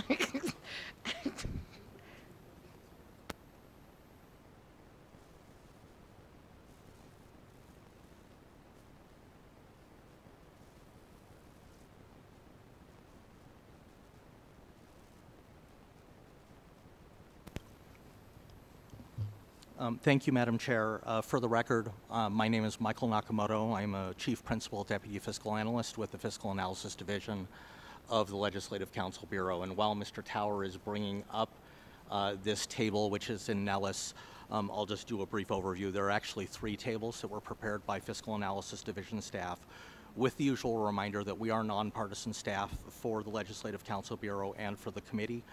We do not support or oppose legislation, but this information was put together primarily for us to get a bearing on the proposal that is in front of the committee today, but also for the members of the committee as well as the public.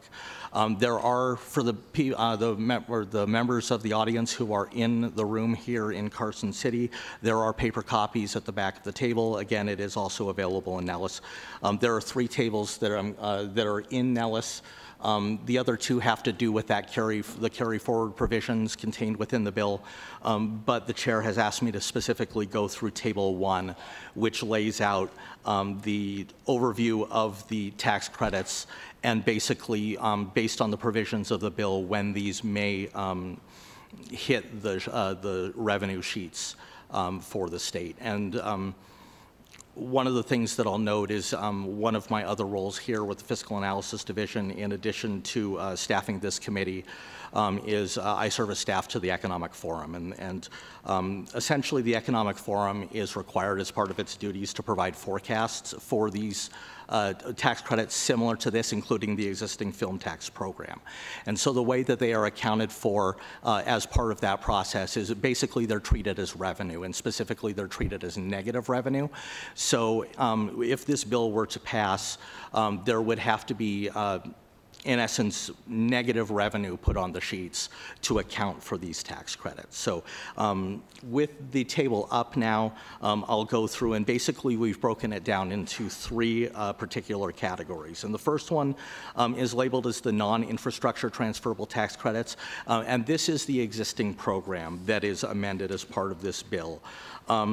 As a matter of a little bit of background, the existing film tax credit program in its current state was put into place by the legislature in Assembly Bill 492 of the 2017 session, authorizing the Office of Economic Development, or GOED, to issue $10 million of transferable tax credits for eligible film productions per fiscal year, and this is a permanent program. So this has been in place since FY 2018, and so in that first column that you can see there that says existing law, this is the $10 million as it carries forward.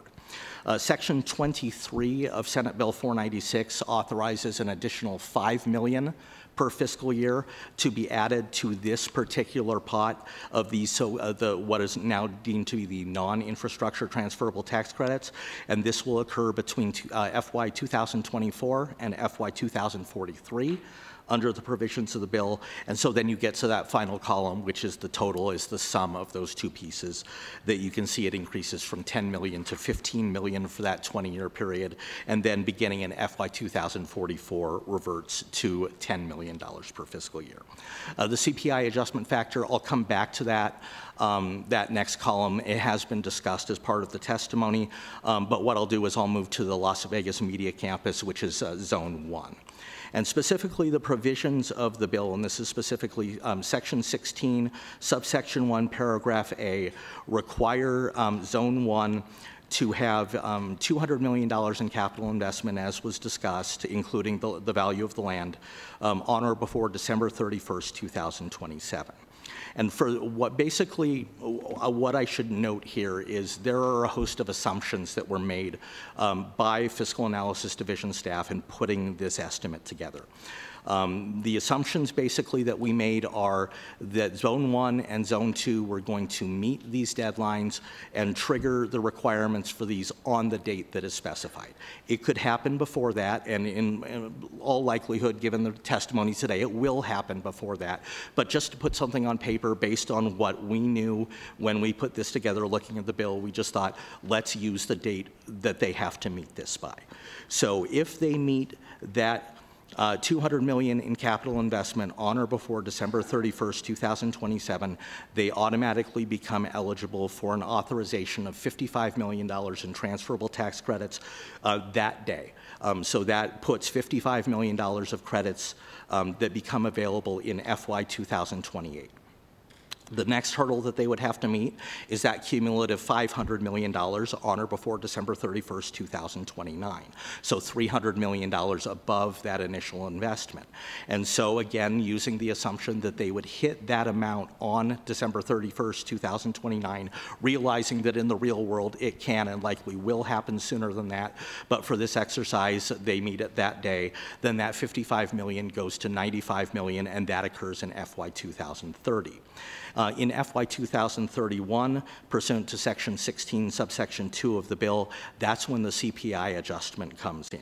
And the way that that works is the amount of the credit beginning in FY 2031 for both Zone 1 and Zone 2 are increased by the percentage change of inflation using the Consumer Price Index, all items for the Western region, between July 2027 and the July immediately preceding the fiscal year for which that change occurs. So for FY 2031, it would be the change between July 2027 and July 2029, which you can see there based on the assumptions that we used. We subscribe to Moody's Analytics, and we use their forecasts for Consumer Price Index and so on.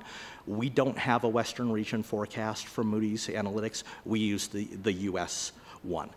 It's not going to be an exact analog, but to just get some numbers in a sheet so that people could look at them, we used the West, and it's somewhere in that between 2 and 3% between, depending on the fiscal year, and which is the way that staff looked at it is kind of a reasonable weight or rate of inflation. So in that first year, there would be a 4.3% increase to the credits from 95 million, and so we would add that 4,039,000, and these are rounded numbers because typically we just round things to the nearest thousand. So in FY 2031, the credit would be approximately $99 million for Zone 1. And then you could see going forward for the increase all the way to FY 2048. And so the reason why FY 2048 got chosen as the date is because there are provisions in the bill that say that no credits can be approved by GOED in any fiscal year that begins more than 20 years after that initial capital investment for Zone 1 happens. So with the assumption that they meet that initial capital investment on December 31st, 2027, the last fiscal year that they would be eligible to have an allocation of credits would be the fiscal year beginning on June 1st, 2047, or July 1st, 2047, which is FY 2048. It's the last fiscal year that begins less than 20 years before that anniversary date. And so it goes through and does this calculation, and so by the time you get to the end in that final fiscal year, based on the assumptions that we have, the amount of credits that would be available for Zone 1 would be just short of $147.1 million for an aggregate amount of credits over this period of $2,378,338,000. Again, this is based on the assumptions that we have. So moving on to Zone 2, the provisions are slightly different, as was discussed by the testimony on Zone 2 as opposed to Zone 1. Under the provisions of Section 16, subsection 1, paragraph B of the bill, Zone 2 is eligible for an immediate $40 million allocation of credits per fiscal year. And actually, let me rephrase it as not immediate. They need to sign the development agreement with GOED, and that has to happen within 120 days after July 1st, 2023. So that is expected then to happen in FY 2024. Based on the provisions of the bill, they would immediately become eligible for $40 million in credits. And so that carries forward all the way in on this sheet until FY 2030. There are steps that need to occur in between then in order to maintain their eligibility for that $40 million allocation. They'll have to meet that initial $150 million of capital investment on or before December 31st, 2027. And then to continue and actually receive an increased allocation, they'll have to have an additional capital investment of $250 million to make a total capital investment of $400 million on or before December 31st, 2029. And for the sake of the table here, we have that occurring in FY 2030, but that again is something that could happen before that. And so the rest of the table functions similarly. That their CPI adjustment using that same methodology and formula occurs beginning in FY 2031. And then their final year is also tied to that 20-year anniversary of Zone 1. So Zone 1 and Zone 2 end at the same time based on the provisions of the bill.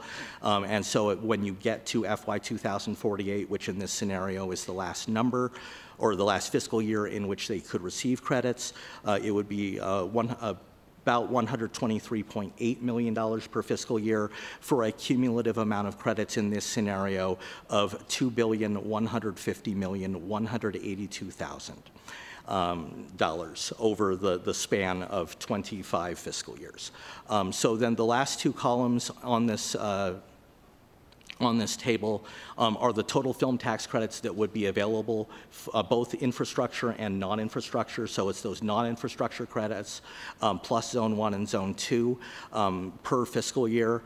So the bottom line on that over the period is $4,878,520,000 over 25 years. And then that last credit is just the increment that is added by this bill. So it's basically taking that total for each fiscal year and subtracting the existing $10 million under current law. So the total incremental credits that result from the passage of SB 496, if it were approved, would be $4,628,520,000 over 25 years, again, using the assumptions we set forth. The actual amount over the 25 years is obviously going to depend on what the rate of inflation is when these projects come online, because that's going to determine the length that they are available. But based on the information that we have and just using the assumptions that the projects are going to meet the capital investment on the date specified in the bill as the deadline, this is the information that that we had put together for the committee and for the public for their consideration. Thank you. Thank you. Thank you for that, Mr. Nakamoto. Any questions to Mr. Nakamoto before we move on? All right, so I wanted to make sure that, for our visual learners, you could see the breakdown of the numbers. And with that, we will go ahead and open up for support for SB 496.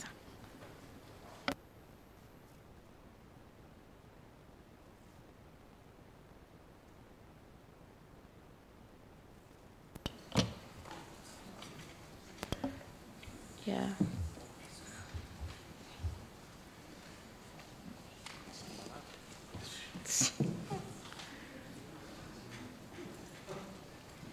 All right. So could you just spell your last name for the secretary so we don't mess it up? But go ahead. Yes, Senator. Good afternoon, Senator Neal and esteemed committee members. I'm Dale Marsden, M-A-R-S-D-E-N, with Tomorrow's Talent. I've served in public education I'm in support of this bill. I've served in public education for over 30 years, and most recently as superintendent of San Bernardino City Unified School District, one of our country's largest and most diverse districts, where 90% of our students are traditionally marginalized and live in poverty. Yet during our 8-year tenure together, our team was able to see our graduation rates grow from 66.8% to 93.6%, surpassing state, county, and national averages. We saw a doubling of students eligible for college and a growth of 5 to 53 pathways in high-demand, high-wage fields, culminating with experiences that connect students to the real world of work through paid internships before stepping foot off the graduation stage to enter a professional trade, college, or career. Additionally, my family boasts multiple generations of hay farmers and an honorable veteran of the Vietnam War in this great state. Each of their experiences has taught them the kind of grit and hard work it takes to build a life where they can live unmolested and provide for themselves and their families. However, during their lifetimes, they've seen the advances of technology transform a farm to a point where just 2 people can manage 360 acres well into their 80s. They've also seen how this industry and so many others have struggled to remain viable for future generations. Berkshire Development Group has teamed up with my company, Tomorrow's Talent, a veteran-owned and women-led company, through the proposed Nevada Education Vocational Fund to bridge the gap between education and industry that currently leaves 53% of college graduates under or unemployed, and employers overwhelmingly dissatisfied with the readiness of young employees in the workforce. Closing this gap from our rural schools to large urban areas is key to Nevada diversifying its economy and reshaping the workforce system. More than 100 years of combined experience gives Tomorrow's Talent team a distinct understanding of what it takes to bridge the world of education to the real world of work. Starting as early as elementary school, students will learn in the workplace through job tours, internships, pre-apprenticeships, apprenticeships in the film industry, including every specialty from actors to camera operators, game designers to programmers, set designers to costume builders, as well as the intersection of technologies from artificial intelligence to augmented reality to cybersecurity that impacts this diverse field. Together, we can build not just a physical space for the future of Nevada's economic growth, but the kind of place where, once again, grit and hard work can help to our future generations provide for themselves and their families. We believe at Tomorrow's Talent in connecting local talent to local employers to grow the local economy. Thank you. Thank you for that. Next, I just want to remind everybody it will be 2 minutes. I'm going to let everyone who's standing up, I don't know why you're standing up, it's just very strange behavior to me. I guess you're just like, I have a plane to catch, I don't know what's happening. Okay, so I'll stop with my jokes, but it is strange. Go ahead. Thank you, Chair, members of the committee. My name is Vince Saavedra, for the record. Vince, V-I-N-C-E, Saavedra, S-A-A-V-E-D-R-A. I'm the Executive Secretary Treasurer to the Southern Nevada Building Construction Trade Unions. First, I want to thank both companies for making their promise to work with us and pay area standards to the construction workers on the projects in the South. And for those reasons, and working closely with them to secure a project labor agreement on this job, Southern Nevada Building Trades is in full support. Thank you. Thank you. Next. Thank you, Chairwoman Neal and members of the committee. For the record, my name is Susie Martinez, and I am the Executive Secretary Treasurer of the Nevada State AFL-CIO. And on behalf of over 150,000 members and more than 120 unions, which include union workers in both the building and construction trades, as well as the service industry, the Nevada State AFL-CIO proudly supports Senate Bill 496, also known as the Nevada Film Studio Infrastructure Act. As we continue to rebuild our economy after the pandemic, it is essential that we strengthen our workforce by creating new jobs throughout our industries. We have a unique opportunity to fundamentally change and promote economic development opportunities through Senate Bill 496. Building the foundation for permanent studio infrastructure in Las Vegas will not only make us competitive with other states with regards to the production of major films and episodic television, but also create thousands of good-paying union jobs in both the construction and service industry. This legislation is exactly what we need to build a tourism economy of the future and support union workers in our state. I was born here in Las Vegas, and I'm really proud to say we have amazing communities, we have a robust gaming industry, we have amazing sport teams, and now film. I mean, it's amazing the things that are happening in our state. Thank you very much. We support the bill. Okay, thank you for that. Next. Thank you. Good afternoon, Madam Chair and members of the committee. For the record, I'm Constance Brooks, Vice President of Government and Community Engagement for the University of Nevada, Las Vegas. With me today, also from UNLV, are Dr. Marta Miana, former President and Strategic Advisor to President Whitfield, Dr. Warren Cobb, UNLV Associate Dean of the College of Fine Arts and Film Professor, and last but certainly not least, the star of our contingent this afternoon is Mr. Corbin Lopez, who as of this past Saturday is a recent graduate of the UNLV College of Fine Arts Film Program. In January of this year, the UNLV Research Foundation Board of Directors unanimously agreed to enter into a 100-year ground lease with the Bircher Development that will feature a Las Vegas Media Campus UNLV Integration and Benefits Program, as was previously explained.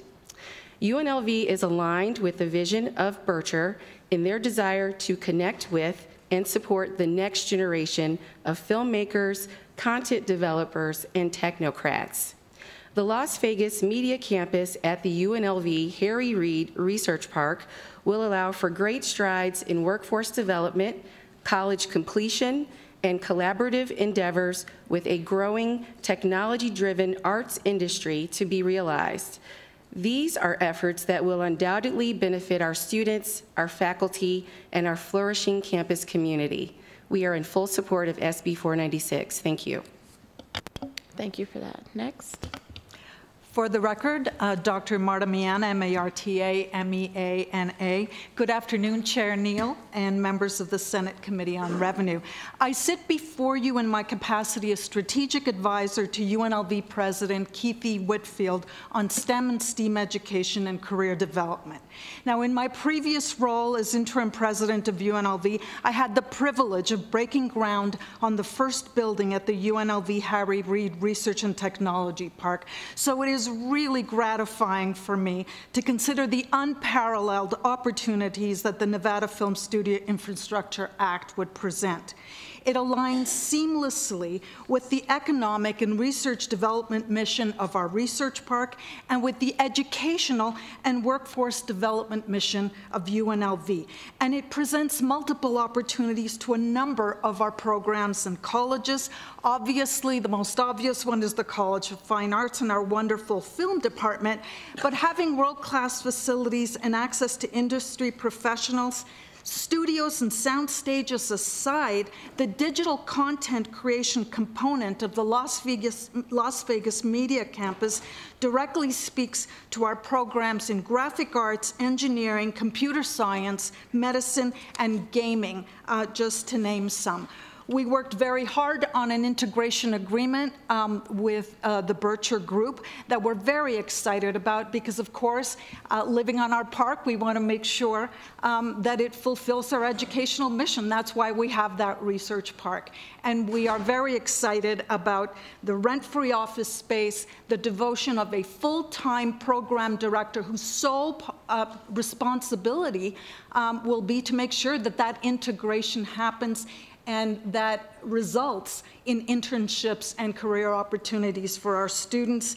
Then, of course, the utilization of these incredible facilities. So I know we have to be brief, but in closing, we could not be in more support of this. It is an incredible opportunity for our students, for our faculty, and for our community. Thank you for that. Next. For the record, Tom Worley, representing Laborers Local 872, Laborers Local 169, and the Communication Workers of America. This is a bill that's about jobs and it's about economic diversification for the community, and we support. Thank you. Thank you for that. Next. Good afternoon, Madam Chair and members of the committee. For the record, my name is Warren D. Cobb, and I'm Associate Chair of the UNLV Film Department. This bill directly affects our program as our students need more opportunities for on-the-job learning. We often must send our students to LA or other production centers for specialized training and internships, resulting in prohibitive travel and prohibitive lodging expenses, missed courses, missed work, and broken leases on Las Vegas rentals. This also forces our students to step away from collegial networks they have worked hard to develop. Our students find it prohibitive to leave Las Vegas for 3 or 4 months at a time for a physically distant internship. This career placement challenge results in us losing dozens of industry opportunities for our students each semester. The potential of this impact bill will also reach far beyond UNLV's film department.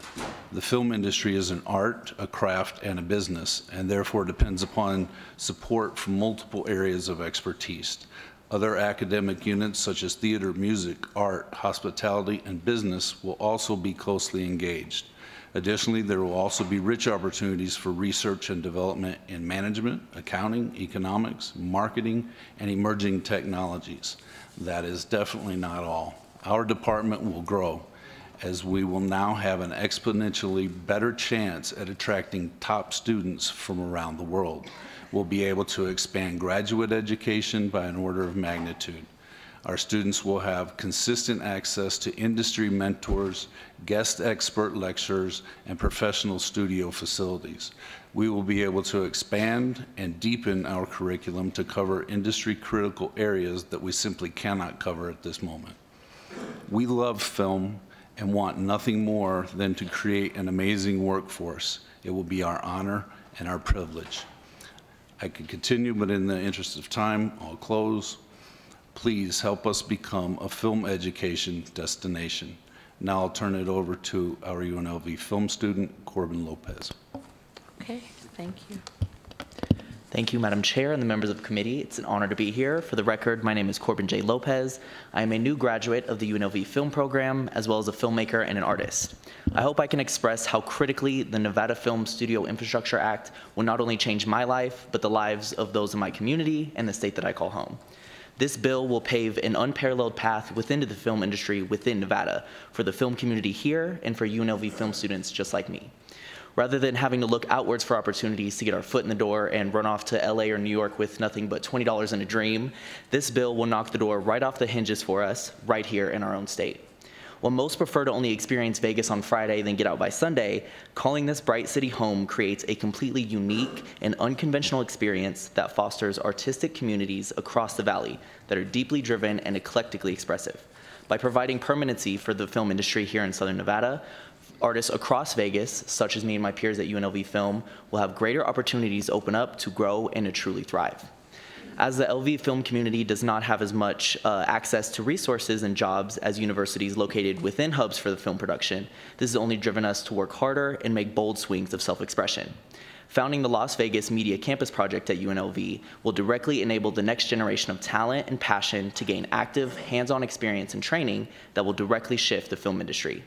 The creativity that has come out of UNLV Film is a true reflection of the Nevada and Las Vegas spirit and represents what could be with the opportunities created by this bill. Vegas is so intrinsically and extraordinarily diverse. I've met people and experienced cultures from all over the globe, all at home in Nevada. From Lebanon to Vietnam, from Ethiopia to Puerto Rico, to my place of origin, North Las Vegas, to shining LGBT communities and beyond. Through the lens of equity, this bill will set the stage for voices that have so often been underrepresented in film and finally empower them to step into the spotlight. By passing the Nevada Film Studio Infrastructure Act, by keeping and creating jobs here, it enables us to really innovate, persevere, and flourish in the way that the people of Las Vegas always have. I'm a rarity in that I was born and raised in Vegas, so home has always meant Nevada for me. But if this bill passes, home can mean Nevada for the film industry and the film community as well. Thank you. Thank you for that testimony. Madam Chair, members of the committee, for the record, Randy Saltero with Saltero Strategies. And Corbin, I am also a homegrown Nevadan from North Las Vegas. And I appreciate that you're going to be here to hopefully be able to grow not your job, but a career here in Nevada. Madam Chair, in 2017, I've been in this building a long time.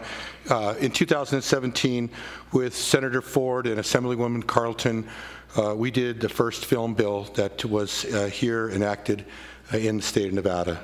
It was a program that was started to kind of introduce film tax credits, transferable film tax credits to the state of Nevada and to see if they'd work.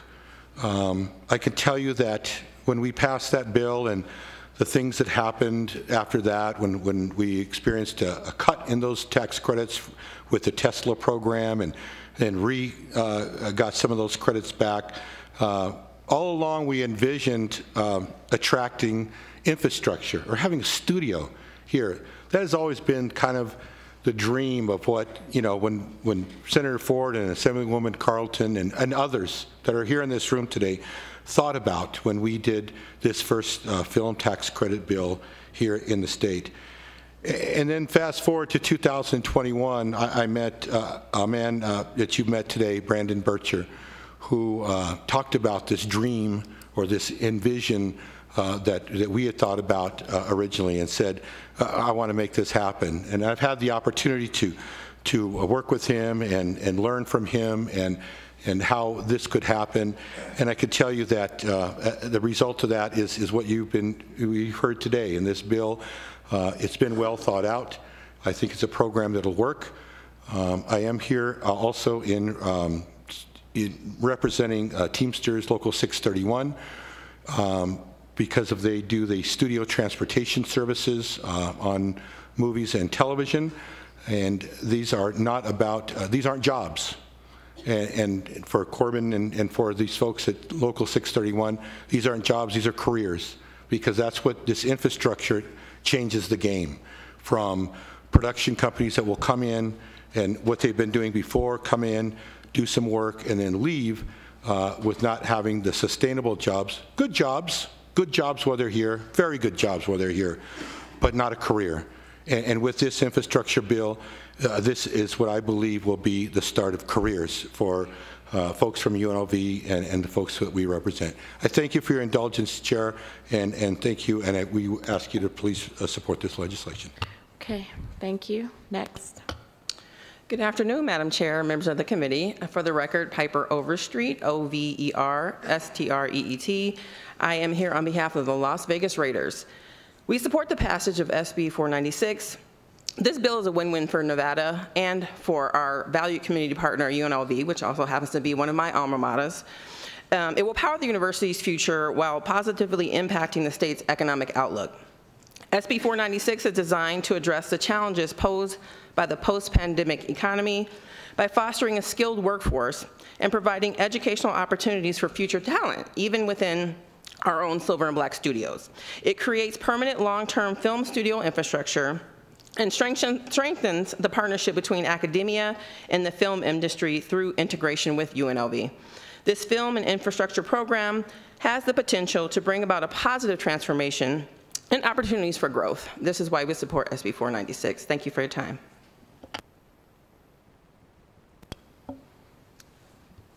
Thanks.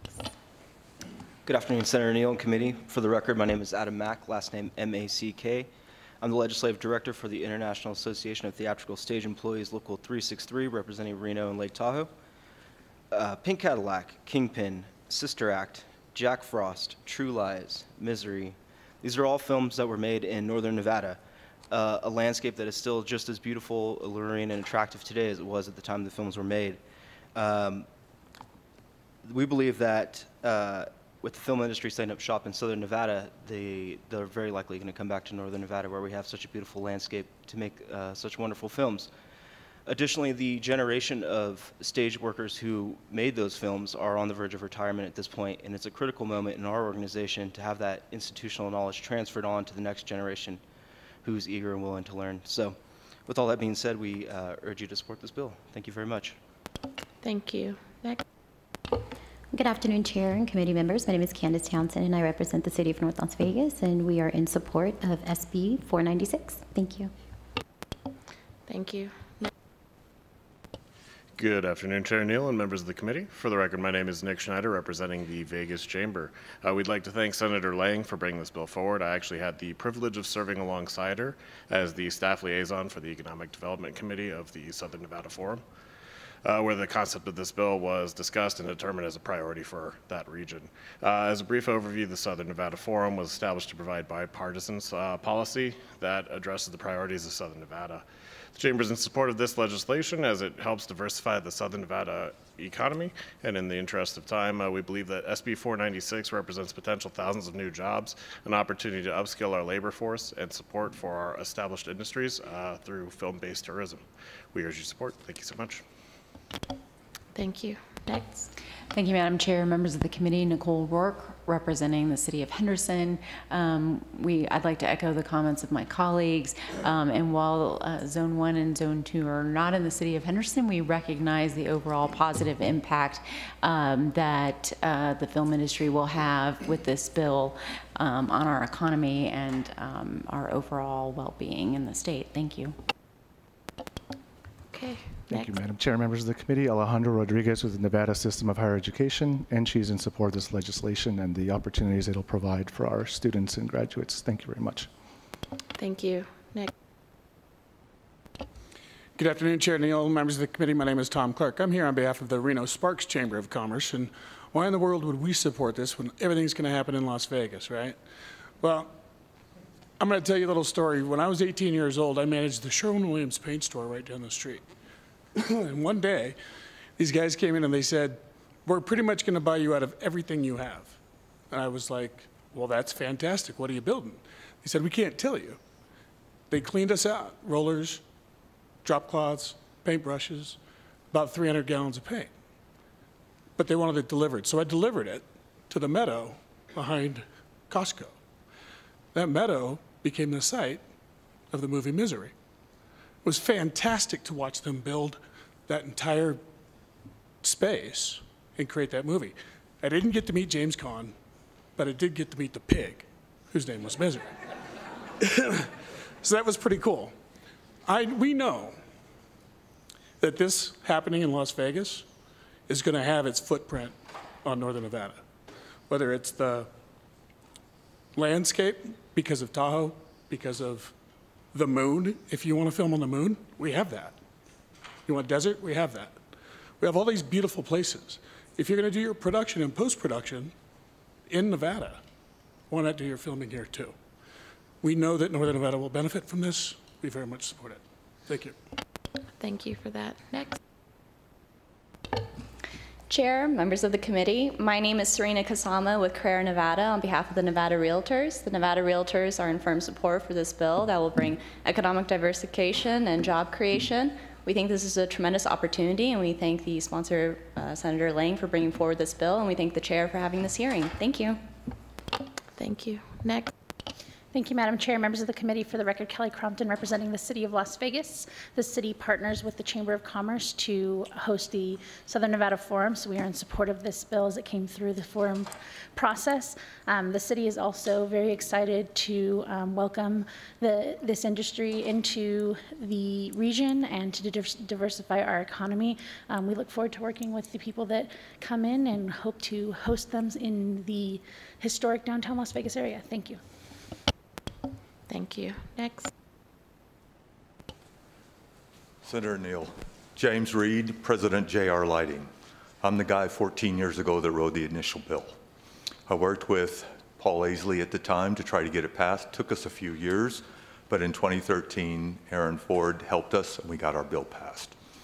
It has been something that has helped our industry through the years, but one of the things that's always bothered me is the lack of local crew and lack of local vendors being treated well by these out-of-town companies. I've always said that we need to be better at our regulation and how we make sure that locals who are here now, companies like mine who have been 33 years in business, and me who I've been a resident for over 60 years, we are part of the community and we all should have those opportunities as well. I do support having a larger incentive. I think it's a fantastic idea. I've been trying to build infrastructure my entire life here. Infrastructure is a fantastic idea. So I do support those ideas, but we do need to make sure we take care of our locals as best we can in this. Thank you. Thank you for that. Next. Good afternoon, Madam Chairman. For the record, Danny Thompson, representing IBW 396 and 1245, Operating Engineers Local 3 and Local 12, and Laborers Local 872. We're in full support of this bill. Not only do we believe this bill will create thousands of good-paying jobs, both in construction and production, but this is a huge opportunity to further diversify our economy, and we think the state should make the best of it. We support the bill. Thank you. Thank you for that. Next. Thank you, Madam Chair. Alexis Motorex with the Nevada Chapter Associated General Contractors. We support the bill. Okay, thank you. Michael Flores on behalf of the University of Nevada, Reno. And although this does not directly impact or affect us, we do want to offer our support to our friends down south and know this will be good for the region and the state. Thank you. Thank you. Next. Madam Chair, members of the committee, my name is Apple Thorne. I'm the business representative for IATSE Local 720, representing over 3,000 behind-the-scenes workers in Southern Nevada. While our members enjoy robust infrastructure in the convention and live entertainment areas, without that infrastructure, our film and television workers have been left to just bounce from gig to gig with large gaps in between their work. Having a studio in Southern Nevada would allow them to be able to build a real sustainable career with good paying union jobs and benefits. And it's also an important diversification of jobs for our members. When the COVID shutdowns made it devastating for our membership to be able to work for more than a year, many of them, because it was unsafe to gather large crowds for convention or live entertainment, film and television work was able to continue, and those are other opportunities for our membership, and so for those reasons, we strongly support this bill. Thank you for that. Andy Donahue, Labor Employers Cooperation and Education Trust. Quite pleased to join support of this bill today. Thank you. Next. Hi, my name is Phil James. I'm the president of IATSE Local 720. IATSE stands for International Alliance of Theatrical Stage Employees. We represent all the workers behind the scenes that make the magics in film and the television industry. If you go see a film, if you watch all the credits, a lot of those people are represented by my local, or not my local, my international, and it's a lot of people and it's a lot of high-end paying jobs. It would be great if those people could stay in the community. A lot of times they have to move around, chase the movies around, go to where the movies are. In this situation, with 2 studios being built here in the Valley, it's just a great opportunity for those people to stay and perform their craft. To quote Assemblyman Miller, I am super duper duper excited for this bill. This will not only be a game changer for the state, but it'll be a game changer for everybody that works in the film industry in the state. And with that, we support it, and thank you very much. Thank you for that. Next.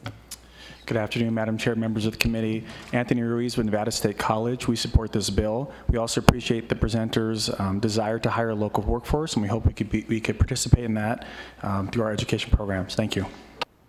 Thank you for that. Next. Madam Chair, hello. It's great to be here. It's been a really interesting, good day. I'm Jeff Lester, L-E-S-T-E-R. I'm a director, writer, producer, and company owner. I own Big Picture Studios in Las Vegas. We've been in business for 25 years. And my wife, Susan Anton, and I, we moved here in '95, and we always felt like there was something special about, we moved here from Los Angeles, and we felt there was something special about Nevada, so we stayed. I've been passionate about this direction for a long time, and over the past year and a half, I've been in meetings and conversations with members of our business community, GoEd, Film Office, to build a more robust industry.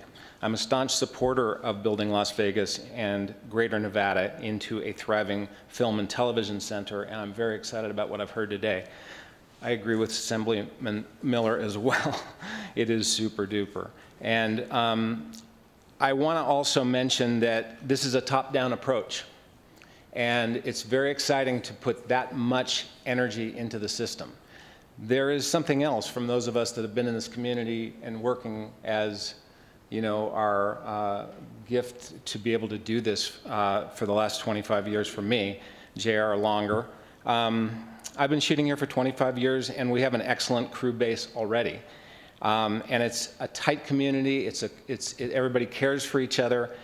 And I just want to say that the professionals that are part of this community will be the driver of the operations that will be built here over the next decades. And as the out-of-state professionals come in, they will be part of our film community, and that's a great thing. We look forward to building a bigger, robust film community. And I just want to make sure that as we do this, to Assemblyman Miller's point, that we also take care of everybody along the food chain. And that there are a lot of creatives such as myself who are here that want to make sure that we access these film credits and use them for our projects. We have some, I have 4 films that are ready to go. And we look forward to being able to partner and work together on these things. Lastly, you know, acclimating film students is a passion of mine. And, you know, I feel like if you don't, you can learn what you can learn in school, and then you need to actually have the on-the-job experience.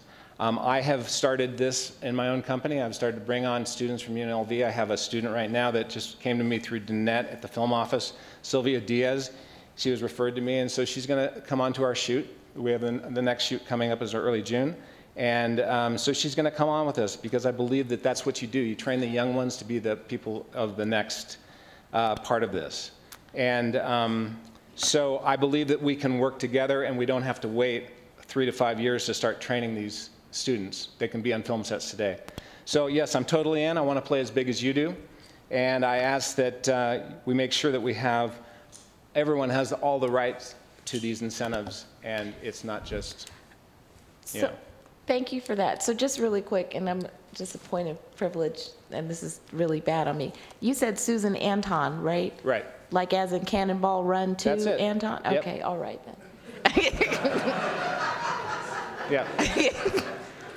And, you know, honestly, we thought we'd move back. And, you know, we've stayed. So I'm glad that this is happening. You know, this is what we wanted. We wanted this place to be big, and it will be. So thank you very much. Thank you for that. All right. To him? Okay. So we have a question for you from Senator Spearman, and then I'm going to go down south. Mr. I don't know what his name is. I don't want to call him Mr. Anton because that's not right.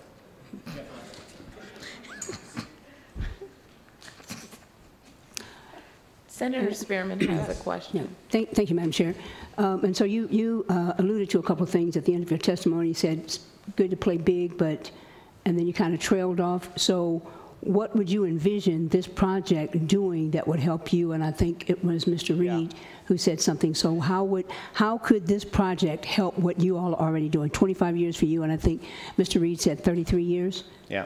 So talk to me. Listen, I have a project right now that we're planning to do pretty soon, and we've been saying we need to go out of state to shoot it. Because our investors are going to say, what's the film incentive in Nevada? You know, or do we even have the infrastructure there?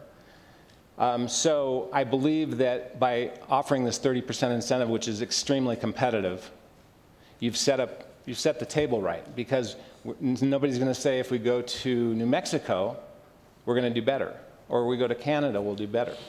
So that sets a good table. I just think that and I don't know how these incentives are going to work, but I think if it's a really equal playing field for people of all, you know, whether you're doing a $2 million film or a $20 million film, or a $200 million film, you know, involve everybody, especially those of us that have been here for a while, you know? All right, thank you for that. So we will go down south. I will start with the gentleman in the royal blue shirt, and then I will go across. Thank you, Madam Chair. Stephen Dudley, Steven Dudley. I represent Southwest Mountain States Regional Council of Carpenters. In fact, every carpenter that's in attendance here in Southern Nevada and every carpenter that's in attendance in Northern Nevada, if you'd stand up, please. We are in complete support of this bill and believe it'll help diversify the great state of Nevada. So ditto. Thank you. Hi, Chris Ramirez, Lola Pictures, based in Las Vegas, Nevada, and I am a lifelong resident. I have been in the industry since 2005, mostly back then as a location manager on hangover movies and stuff. So I've been on the ground helping productions come here. Then in 2013, I was part of the team that helped push this bill through, and in 2014 and 15, we financed and produced back-to-back-to-back movies, all using the tax incentive in place. And so I will say from experience, I support this from experience, as well as being a unit production manager where other films have hired me and we have had to meet that barrier of hiring 50% or more local crew so that we could take advantage of the incentive. So for those of the legislators that aren't aware of the protocols that are already in place, and I'm sure will be even tighter going forward, we've had to do it. We've had to do the make sure they have Nevada driver's license. There's a ton of paperwork already that vets the process to make sure locals are getting it. So I support it because we've done it and we've used it and we sold our tax credits to Caesar's Palace at the time immediately. So it's a win-win for gaming. It's a win-win for locals. And I filmed everywhere from the Nevada State Prison to strip clubs, to North Las Vegas Jail, to Virginia City, to the Strip, to Lake Mead, and places that weren't even supposed to be Las Vegas, so that we could stay in Nevada and reap the benefits of the former tax credit. So I think going forward, I just want to say that I think live locations are a big part of why people come to Las Vegas, and making sure that the Zone 1 and Zone 2 that the non-infrastructure part of it, whether it's $10, $15 million, is enough to support productions not being shot in the studios, because that's what's always made Las Vegas also. No offense, but so thank you very much. Definitely in support. Thank you for that. Next.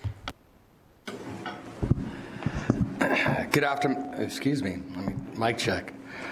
Good afternoon, Madam Chair, members of the committee. It is truly an honor to be here. For the record, my name is Jason Soto. Last name is spelled S-O-T-O. I'm the Director of Special Projects for View Technologies, which owns and operates View Studios. And I will also add that I am a proud Las Vegas native. View Studios is a state-of-the-art virtual production company with a network of LED sound stages across the country certified for the use of virtual production for the film and video production industry. I want to highlight that virtual production is the future of filmmaking. The use of the studio-based technology is creating a major paradigm shift in the film industry and is making a historical impact on filmmaking similar to the introduction of the digital camera. This filmmaking technology has been used in the making of Disney's The Mandalorian, HBO's Game of Thrones, Marvel Studios' Guardian of the Galaxy, Paramount Studios' Yellowstone, and countless other productions that you see on TV every day. With the support of the Governor's Office of Economic Development and the Las Vegas Global Economic Alliance, View Studios opened a 43,000 square foot state-of-the-art virtual production studio in April of 2022. Since opening our doors, we've had an overwhelming support from the local business community and the Hollywood film industry. We've made a significant investment in real estate, technology, and workforce in Las Vegas because we believe that this is the best city in the world to do this and the right place for the ever-growing film industry. In just our initial 12 months of business, we've had the opportunity to attract 2 major feature film projects, with a third on the way, documentaries for major streaming platforms, national TV commercials, and even hosted special events during major trade shows that our city is host to. These productions created jobs for the local film industry workers, both union and non-union, and film school college students, as well as new unexpected revenue streams for small businesses that were not forecasted without our investment and our drive to bring the film industry business to the community. In addition, we have launched a workforce development program with UNLV College of Fine Arts and the UNLV Film School by installing a virtual production studio on campus and launching a 3-year internship program allowing students to attend school here and work here. I'll note that the projects we did bring here were a tough sell due to the lack of film incentives compared to other markets such as Georgia, Louisiana, and New Mexico. We had to make many concessions and work with local businesses to bring these deals here to Southern Nevada. We are in support of SB 496 for the purposes of continuing to diversify our economy by driving growth in the entertainment sector, building the needed studio and technology infrastructure, attracting hundreds of supporting businesses, thousands of skilled workers, and most importantly, the education pipeline needed to facilitate the growth of the industry. The film industry growth is forecasted to be $170 billion by 2023. And with these incentives being offered, a good portion of that growth will happen here in Nevada. Yes, ma'am. So we're over time. You could close out. Sorry. Thanks. Yes, absolutely. In closing, we built a film studio here in Nevada because many benefits that have been mentioned today. We need government support in order to maintain long-term sustainable business model and to continue to attract projects that will drive long-term revenue to the state. With the state's support, we look forward to the diversification of Nevada's business landscape by welcoming our ever-growing film industry, which will be a significant contributor to the state's economy. We're a can-do economy, so let's get this one done. Thank you for your consideration. Thank you. All right. Is there anyone else down south? Okay, go ahead. Thank you, Madam Chair and State Assembly. My name is Rich Hopkins, and I own Thrill Seekers Unlimited. We are the stunt professionals that you see in all the trailers that sell your movies, and we risk our lives doing it. So I share the same concerns that JR has, and I think everybody that knows me in this room knows that I'm a big proponent for us working, because 90% of the productions, the larger productions that come in here, they bring 90% of their people with them, and we sit on the sidelines.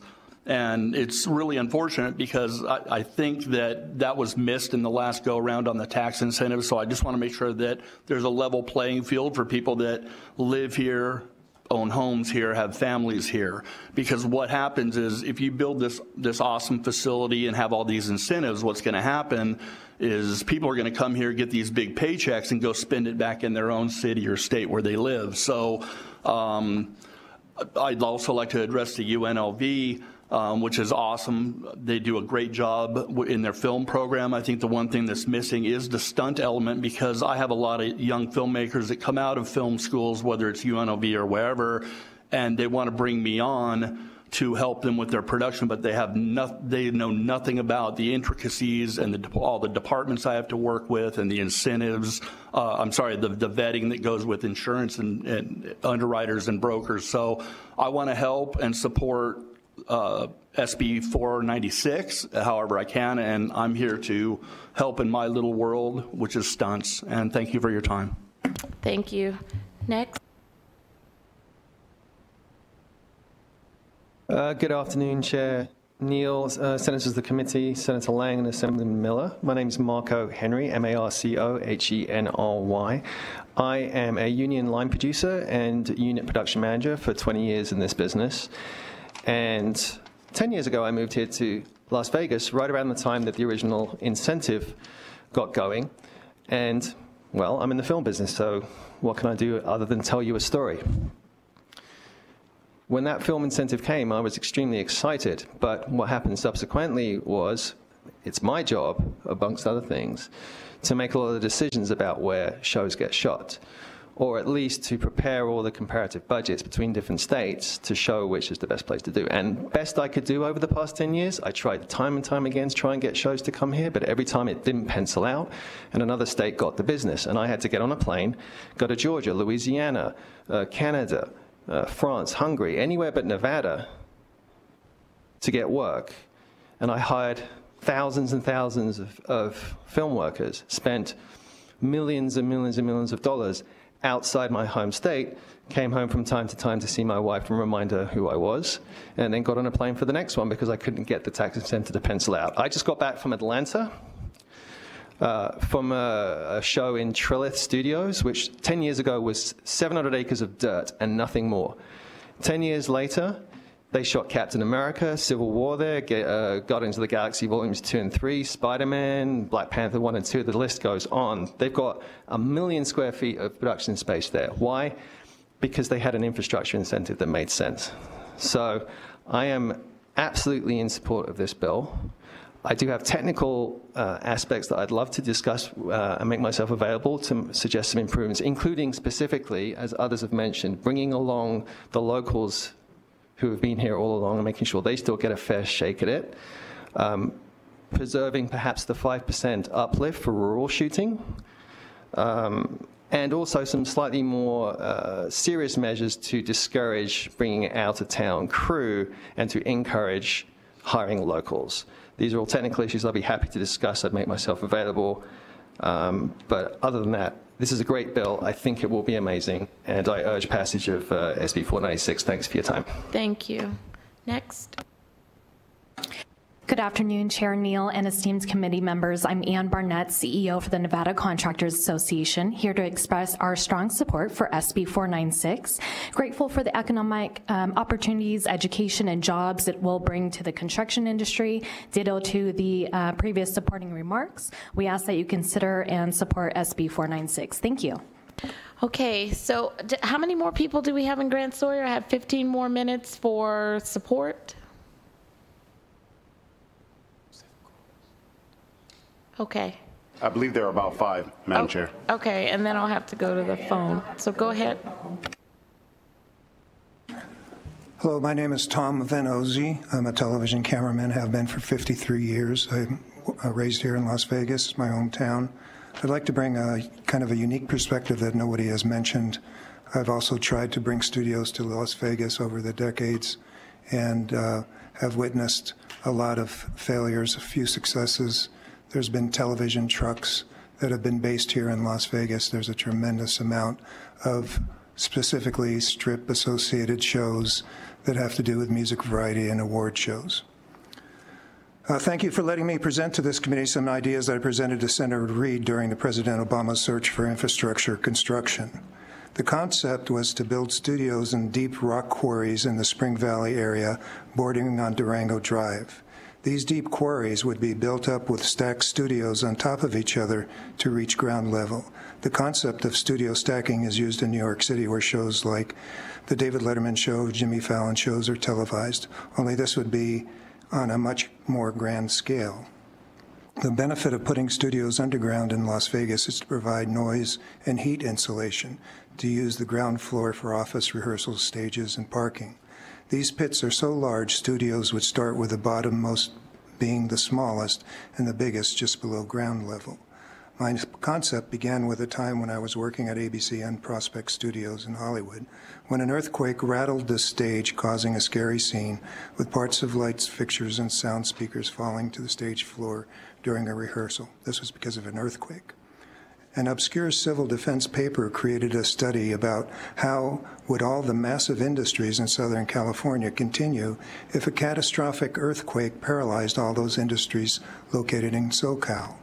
Of course, the television, stage, and film production centers in the United States is in Southern California.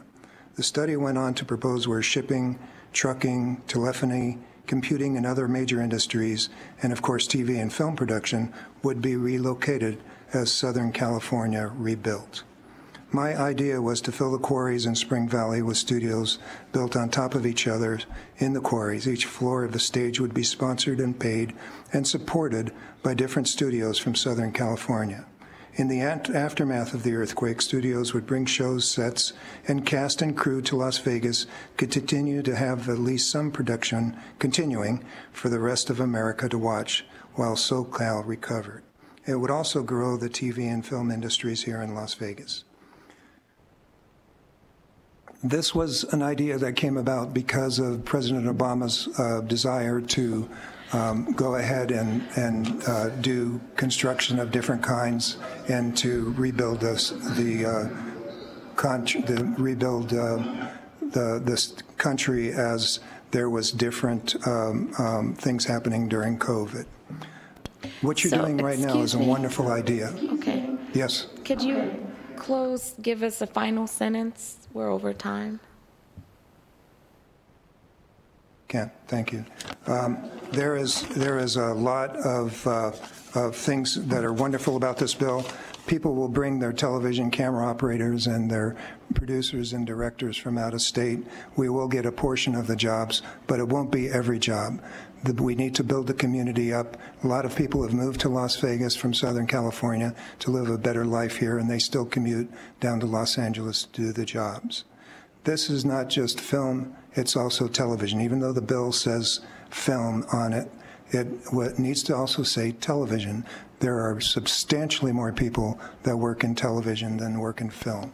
With all the TV shows that happen, television has a substantially bigger set of employees that will work and live here in Las Vegas than the film crews, which will do a wonderful job, but they'll go out on locations and shoot some things with the casinos. So Thank you. You know, you can submit your testimony in writing if you would like for us to read more of your comments. You could get with the secretary down there and she can upload them as an exhibit. So you do have that option, and we can read them as a committee. Thank you for your testimony. Thank you. I had tried to contact Senator Lang and communicate with her before this meeting, but I wasn't able to. She's extremely busy. But you can upload your comments. You can upload your comments, and she can see that in the exhibit. So make sure you get with the secretary down there on the 4th floor and hand her she can take a copy to upload. Okay, thanks. Next. Good afternoon, Madam Chair. My name is Rick Neal, last name N-E-A-L, and I'm here as the President and CEO of Goodwill of Southern Nevada. I'll quickly echo the comments about the wisdom of diversifying our economy. No more to say on that. I'm in support of this legislation primarily for 2 reasons. Number one, the focus on the existing infrastructure to create the workforce, and that includes K-12 and higher education. I've spoken to many of you about our role, Goodwill of Southern Nevada's role in workforce development. As a workforce development participant and contributor, this makes our job exponentially easier to put people into careers that have an upward trajectory. We're doing some of that work in healthcare right now. We believe we can do some of that same work alongside of the film industry. We've already started with some of our conversion techs. We think this is a wonderful opportunity to create more opportunities for people, the underserved communities that we've been serving for almost 50 years. So glad to be in support. Thank you very much for your time. Thank you. Next. Madam Chair, committee members, for the record, my name is Alfonso Lopez. I represent the sheet metal and air rail transportation workers. We are here in full support of the bill, and I just wanted to echo what a lot of people are saying. When it comes to these tax credits and this prevailing wage, if there's anything we can do to protect Nevada workers and keep the money rolling in Nevada, a community workforce or benefits agreement would be something to think about, but anything to help to keep Nevada money rolling in the Nevada economy. Thank you. Thank you for that. Next. Good afternoon. My name is Alexander Anderson, and I'm just one union carpenter of 5,700 here in the Las Vegas Valley. Several representatives here have touched on the majority of concerns for many of us in the trade unions. But that said, SB 496 is particularly important to me and my wife, as the approval of it would mean lasting employment, not just for us, but for thousands of other Nevadans for decades to come. With regards to involvement of the University of Nevada, Las Vegas, a prominent hardship facing students within the College of Fine Arts is the lack of real-world experience and networking opportunities within the film industry. My wife decided to attend the stage and screen acting program with the dream of pursuing her passion while helping to support our developing family. While greatly beneficial in developing her craft, she hit a roadblock during and after her attendance, where there seems to be a disconnect between the university and talent agencies, as well as individuals currently working in the film industry. There is a near complete absence in connections with union representatives in UNLV. The construction of the Las Vegas Media Campus would be the bridge between that gap, opening the door to thousands of actors and technicians aspiring for lifelong careers in entertainment. Using conservative estimates, according to several sources, including the Bureau of Labor Statistics, back in 2021, the unemployment rate for those in the performing arts varied anywhere from 5.5% to 7.6%, when the national unemployment rate for the time was roughly 5.5% as well. However, this can be alleviated for Nevada by providing the means of getting into contact with professionals with the intention of fostering individual skill and employability. Therefore, I implore you to seriously consider passing SB 496 in order to support working Nevadans as they seek better jobs, wages, and benefits. Thank you so much for your time, and we all look forward to the creation of thousands of jobs that you can raise a family on. Thank you. Next. Thank you. Next. Hi, my name is Eddie Fickett, President and owner of Las Vegas Production Services, member of the Directors Guild of America, and Teamsters 631. I strongly support this bill and hope it passes. Thank you. Thank you for that. So I have 6 minutes. So you will be my last 3, and then I have to go to the phone. So go ahead, starting with the woman. Turn on your mic. I'm Courtney Bass. I am a proud member of SAG-AFTRA. I moved to Los Angeles at the age of 27 from the East Coast, mainly doing theater and some TV, but it wasn't until I got to LA that I had a career. And no, you wouldn't have found me on the cover of any magazine. No, I didn't have this huge scrolling IMDb page because back then we didn't have that. But I did have a career, and this is how I have the proof. I was able to actually, through my hard work in Hollywood, purchase my first home. I was able to qualify for real health insurance for the first time. SAG, vision, and dental. I was very proud of that. Life took me away from LA years ago. Many others have followed as well. In fact, a lot of production companies have moved out. We know that. Today, my new senators in my new state, in my new home of Nevada, have the opportunity to bring the best parts of Hollywood to Nevada. By saying yes on this bill, you say yes to Nevadans' dreams. And I'm not talking pipe dreams. I'm not talking superstar dreams.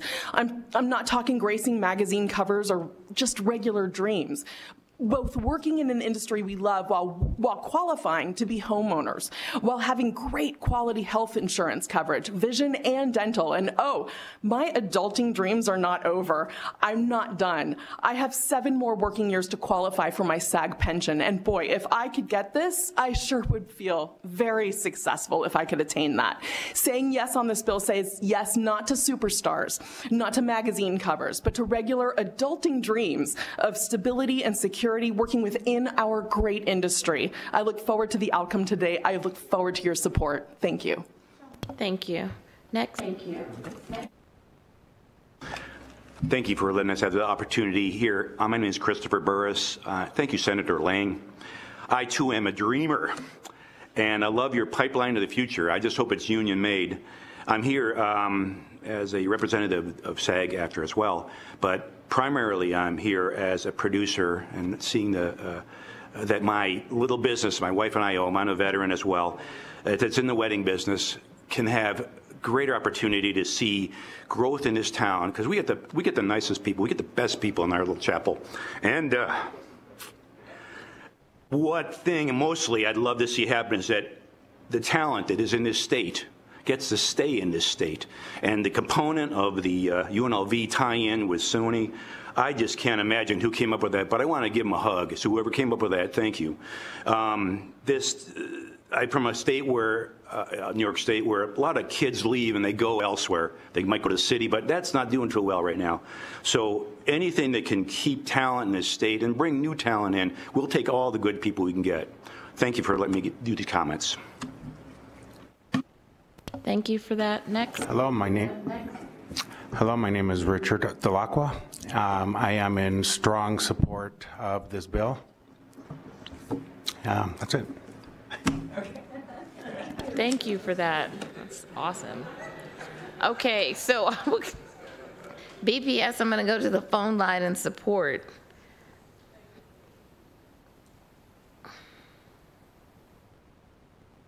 BPS. To testify in support of SB 496, press star 9 to take your place in the queue.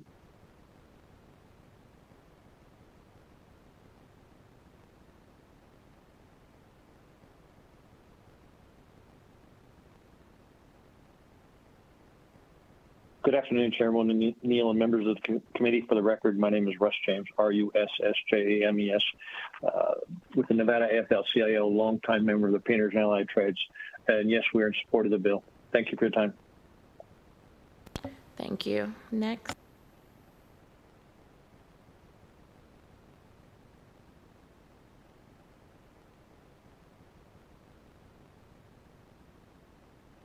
Good afternoon, Madam Chair, members of the committee. My name is Dion Klug, D-I-O-N-N-E-K-L-U-G. I'm with the United Food and Commercial Workers Union, Local 711 from Las Vegas, and we are strong support of this bill. Thank you. Thank you for that. Next.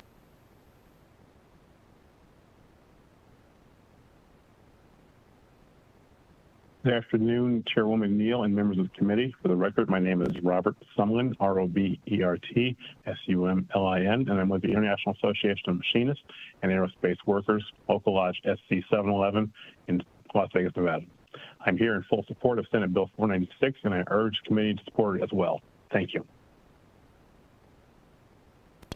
If you've just joined us and would like to testify in support of SB 496, press star 9 to take your place in the queue.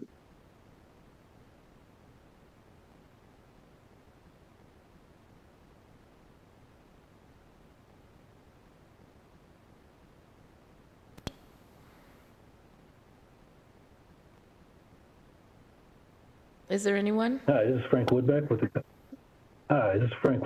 College of Southern Nevada. Is enthusiastically supporting this bill. Thank you for that. Is there anyone else, BPS, in support? Okay, one moment.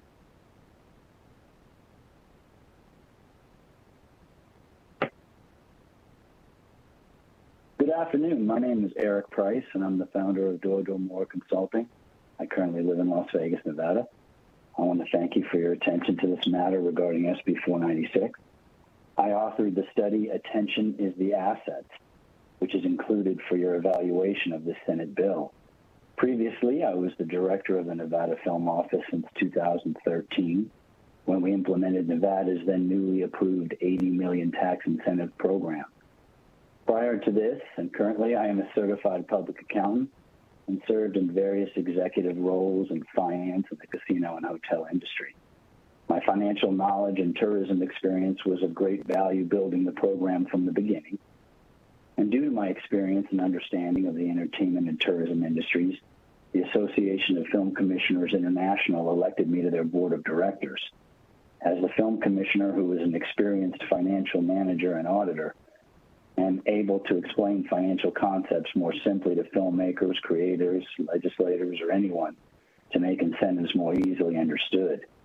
In summary, the attention is the asset, and we gain attention when we create content. And content creation requires infrastructure.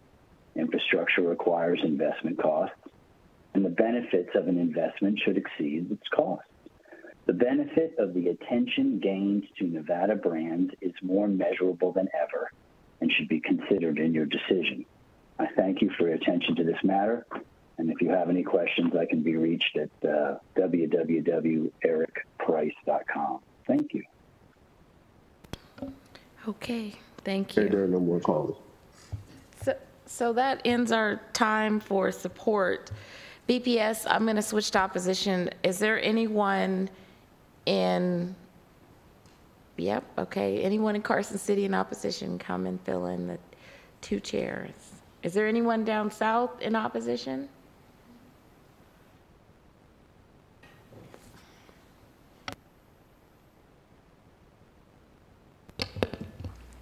Good afternoon, Chair and members of the committee. For the record, my name is Christine Saunders, and I'm the Policy Director with the Progressive Leadership Alliance of Nevada, here in opposition to Senate Bill 496. As we near the end of session, you have a number of bills before you in Finance and Ways and Means that would fund important programs for Nevadans, like gender-affirming healthcare coverage, funding for our education system and environmental justice programs. And yet, once again, we are talking about corporate welfare instead of revenue and funding the programs that Nevadans need. We understand the need for good-paying union jobs, but we need to be sure that we can take care of workers' families and their full lives. Are we prepared with the infrastructure needed for a continued increase in population? Do we have enough teachers in the state, enough healthcare providers, enough available housing, or enough water? My husband and I moved here 5 years ago for a job, and as we prepare to welcome our first child this fall, we have started to worry what will be available for our child 5 years from now. I want to raise my child in a community with fully funded schools, with classmates who have access to proper mental health care and supportive services, and with safe green spaces to spend their time outdoors. If we continue to give away tax breaks to major corporations, I'm afraid this won't be able to become a reality. We urge your opposition to this bill. Thank you. Thank you. Good afternoon, Chair and members of the committee. For the record, my name is Annette Magnus, and I'm the Executive Director of Battleborn Progress, here today in opposition of SB 496. I want to make it very clear. We are not opposed to business nor diversifying our economy. We have been very consistent on this issue over the years. Growing and diversifying our economy is important and necessary, and we have talked about needing new revenue for years now. We agree with jobs coming here, especially for our union families. What we are opposed to is yet another handout to a multi-million-dollar company when those investments could go to our schools, our healthcare system, affordable housing, infrastructure, mental health, or literally anything else that are critical needs to Nevadans.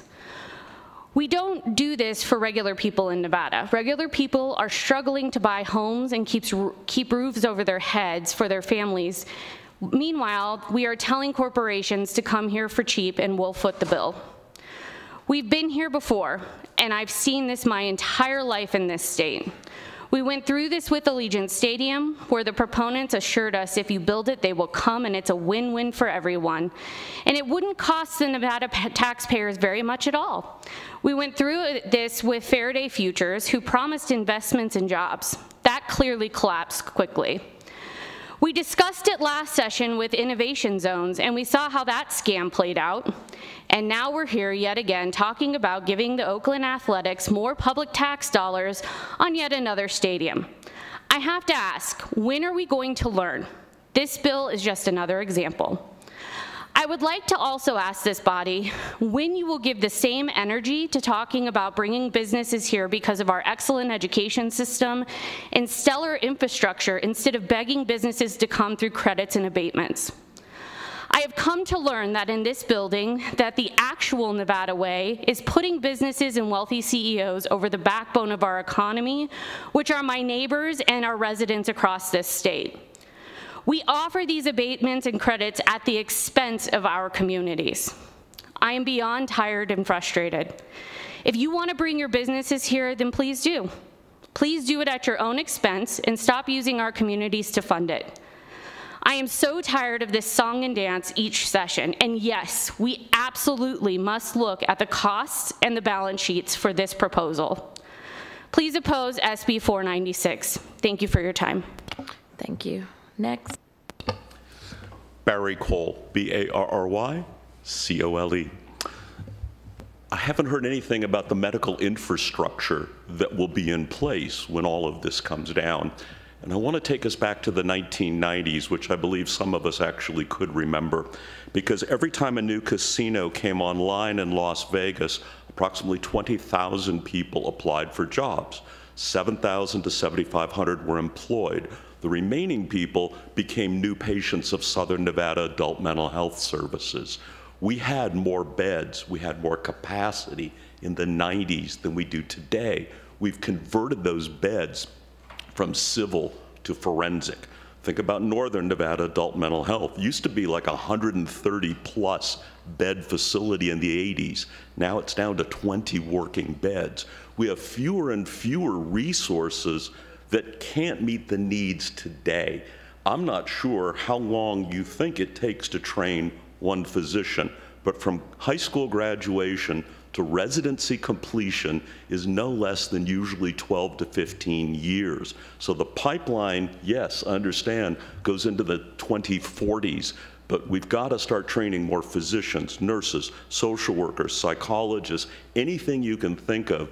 Then we have a pipeline to produce today, and that does concern me.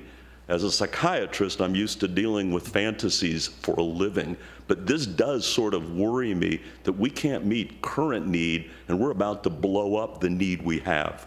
Thank you so much. Thank you. Is there anyone else in opposition? Is there anyone down south in opposition? BPS, I will go to the phone line in opposition. Testify in opposition of SB 496. Press *9 to take your place in the queue.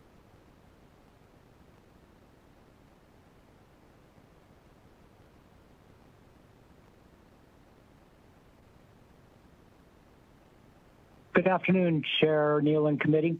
My name is Jim DeGraffenried. I'm Nevada's Republican National Committeeman in opposition to SB 496 on behalf of the Nevada Republican Party. Our platform reads, we support a free market economy. The government shall not pick winners and losers using taxpayer dollars, tax subsidies, loan guarantees, and bailouts. We, in fact, appreciate SB 394 from this session that attempts to control these giveaways. The specific case of SB 496, despite the rosy estimates of return on investment, it's well documented that handouts to the film industry bring neither enough direct revenue nor enough long-term economic development to offset the subsidies given. As evidenced by the support testimony, this bill proposes widespread handouts to the well-connected while ignoring the small businesses that are the heartbeat of Nevada's economy. Our business has suffered from years of business-crushing edicts from our former governor, shuttered for no reason in an anti-science crusade that damaged our economy. Where are their subsidies? Where is their reduction of the modified business tax? Where is the repeal of the commerce tax, which crushes small business with an unfair tax burden that has been repeatedly rejected by the voters? In case the authors of this rushed bill, which has only recently seen the light of day, missed them, we included links to 3 studies in our written testimony submitted to the committee secretary showing that film subsidies are net losers for state government. Even Variety, the unofficial newsletter of Hollywood, agrees. Nevada already hands out significant film tax credits to the tune of $10 million a year. We find no studies to show whether that massive amount of money has generated a positive net return. SB 496 could cost the state up to $2 billion, with grandiose claims that it will generate $55 billion. What are the odds of that? Please stop gambling with taxpayer money. Stop rewarding out-of-state companies at the expense of Nevada's small businesses. Please work on tax reduction and reparation for Nevada's decimated small businesses. Make them whole first before a single dollar is given to California tin cup rattlers. Thank you. Thank you. We have, I believe, one more in opposition. BPS? That is correct, Chair. Thank you.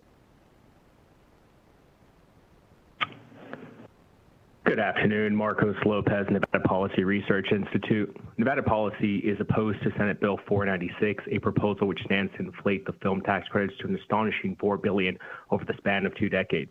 Historical data and economic analysis consistently show that film tax credits seldom pay for themselves or compensate for the revenue lost in the process.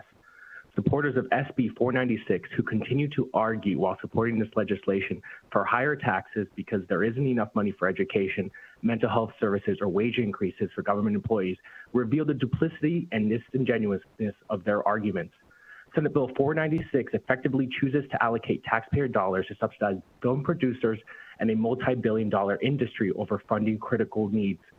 The Tax Foundation has noted that every independent study of film tax incentives has found that they do not pay for themselves in economic growth, jobs, or boosted tax receipts.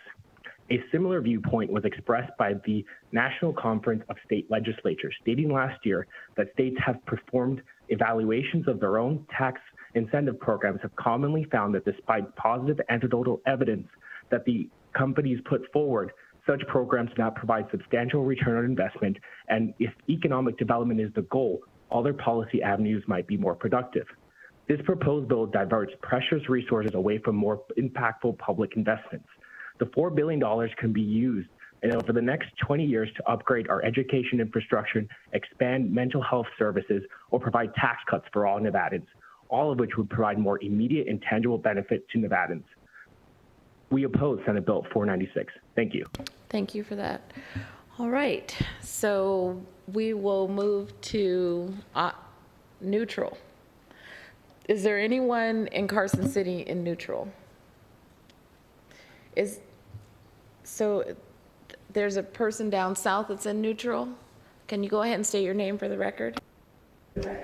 Yep, my name is Tina Quigley. I am the president and CEO of the LVGEA, the Las Vegas Global Economic Alliance. We are tasked, as you know, with fortifying our economy by attracting and growing companies that, one, export stuff, services, and experience from outside of our region, and in doing so, import money into our region. That create jobs paying an average wage or higher than the state average wage, so we're not draining our economy. We're, in fact, creating a prosperous economy. Companies that invest significant dollars in capital and equipment, so we know that they are here to stay a while. And also those companies that diversify our industry base to broaden our tax base and minimize the volatility. Well, certainly this industry and these projects do all that. They check all the boxes with explanation points.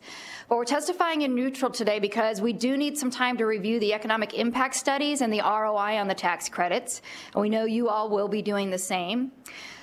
In closing, LVGEA sees SB 496 as the start of a meaningful effort to build this very important, attractive business sector, and done right, we know film production has proven to bring a range of economic benefits to a region, including jobs, increased tourism, as well as generation of local business activity. So thank you. Thank you, Ms. Quigley. I think you confused us all because you were in the video. And we certainly are supportive of these projects. We look forward to learning more about the long-term economic impacts through the studies. I appreciate you being somewhere in the middle. Thank you. Thank you. All right, BP, is there anyone else down south in neutral? BPS, I'll go to the phone lines. Is there anyone in neutral? To testify neutral to SB 496, press star 9 to take your place in the queue.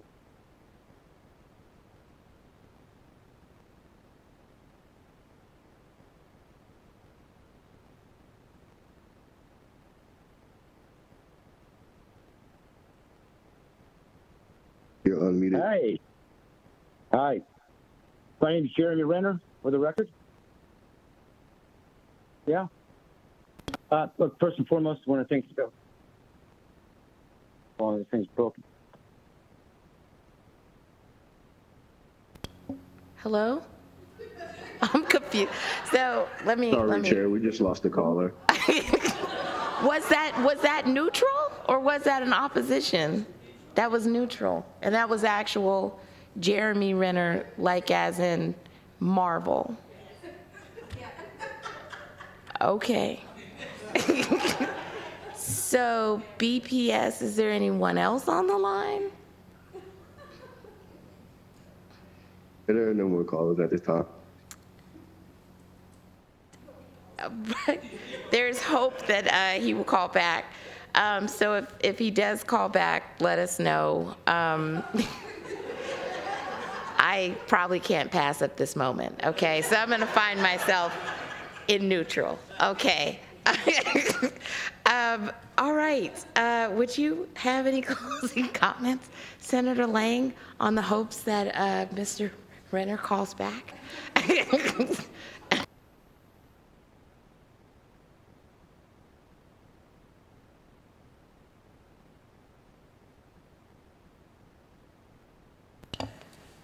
Senator Lang, for the record, and Senator Neal, I did talk to Jeremy today, and so I think you would have a good conversation with him, and I know he's very interested in this project and the future of film in Northern Nevada as well.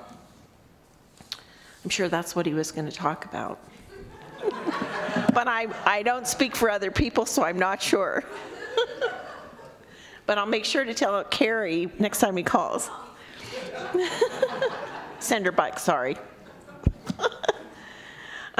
So I just want to thank you for your time today. It's been lengthy. We've gotten a lot of information. I'm sure you're on overload. I'm on overload too. And I look forward to having continued conversations in the future. And I really thank Berkshire and Howard Hughes and Sony, and in particular UNLV, for their partnership on this project, because I think their investment in our community will help us so much to get in a sustainable economy that we can have great paying jobs into the future. And I really like the idea. We talk all the time. For years, we've talked about keeping our kids that go to college in Nevada. Wouldn't it be great to keep our film kids in Nevada and in these great jobs? And so I look forward to that. I look forward to these projects creating a diverse workforce. I know they've already signed PLAs, and look forward to keeping those jobs in Nevada in union households. And with that, Chair, again, thank you so much for your indulgence today, and I really appreciate it. Thank you. Thank you for that. Okay, all right. I wasn't sure if someone else was coming up. All right then, so, no. So we will go ahead and close the hearing on SB 496 and BPS. We will open up for public comment. Is there anyone here in Carson City for public comment? Is there anyone down south? He is on the phone? He's back on the phone? BPS, is Mr. Renner back on the phone? Mr. Renner, if you're on the phone, press R9 to put your face in the queue. This is the best hearing ever. Is this thing working? It is. Gee, this is the worst. Look, I want to thank Nevada Energy for keeping the lights on. This is the longest thing I've ever done in my life. I've been on hold for like 4 hours, you guys. Jeez. All right. Look, let me just get this out and get this over with. I think this whole thing's awesome. My name is Jeremy Renner, for the record. First and foremost, I can't even get this out. Look, I just want to thank the governor's office, right? Economic Development Standards, State Mechanics, Hammond, Lang, right? Drafting some important legislation. This is awesome. I can attest to the fact that Nevada is a dream state to film in. I've done it. It's amazing. I'm doing it again. I'm about to do it again soon. I've recently brought Disney here to Washoe County to film my show Renovations, about giving kids opportunities. And I think filming here is a great, giant opportunity. Now, we filmed in northern Nevada and around Reno for the last several years. The community's been welcoming and very supportive throughout with all the entities involved. Now, Nevada's an incredible state for business and celebrates competitive and open marketplace. One of the reasons why I live here. Now, I give free snowcat rides at the top of Mount Rose if anybody's interested. It's pretty amazing. Let me know. Now, I'm enthusiastic about the possibility of diversifying my home state's economy and being a part of the future of Nevada. But testifying in neutral only because I'm concerned about the exclusivity part that's proposed legislation gives to the southern part of the state. Nothing wrong with Las Vegas. I've got a problem with it. Additionally, I'm concerned about the total control it may give a few of the groups in a massive industry that has a lot of growth and controlled workforce as they see fit. Now, I work with several major media companies and studios over the last 30 years. Currently, Disney, Marvel, Paramount, from Mayor Kingstown, and a lot of producers and people and developers want to express interest in building and growing studios in locations in the northern part of the state as well, when such a proposed tax incentive has been stated. Rural areas in this region are ripe for opportunity as well in this industry, Washoe County including that, where I'm from. I'd like to request an amendment to remove the 20-year exclusivity clause limiting the filming just to Las Vegas. We got to allow for applications for more locations, studios in other parts of Nevada. It's a big, beautiful state, y'all. Lots of landscape to exploit, especially in the north. Just saying. Snowcat rides, Mount Rose. Let's expand this amazing idea, include rural areas in northern Nevada. As a stalwart supporter of these communities, I feel it's my duty to shed light on this important issue, speak on behalf of the counties that have less of a voice in this building, and make sure they're not left out or overlooked by this opportunity. I think waiting online for 4 hours proves that. All right, look, I just want to get off now. Thank you guys for your time. Chair Neal, Vice Chair Donate, for your thoughtful consideration. Thank you, Nevada Energy, keeping the lights on. Love you guys. Thank you for your testimony. All right. Okay. So I think that we will close out SB 496. We'll also close out public comment and then we will adjourn Senate Committee on Revenue.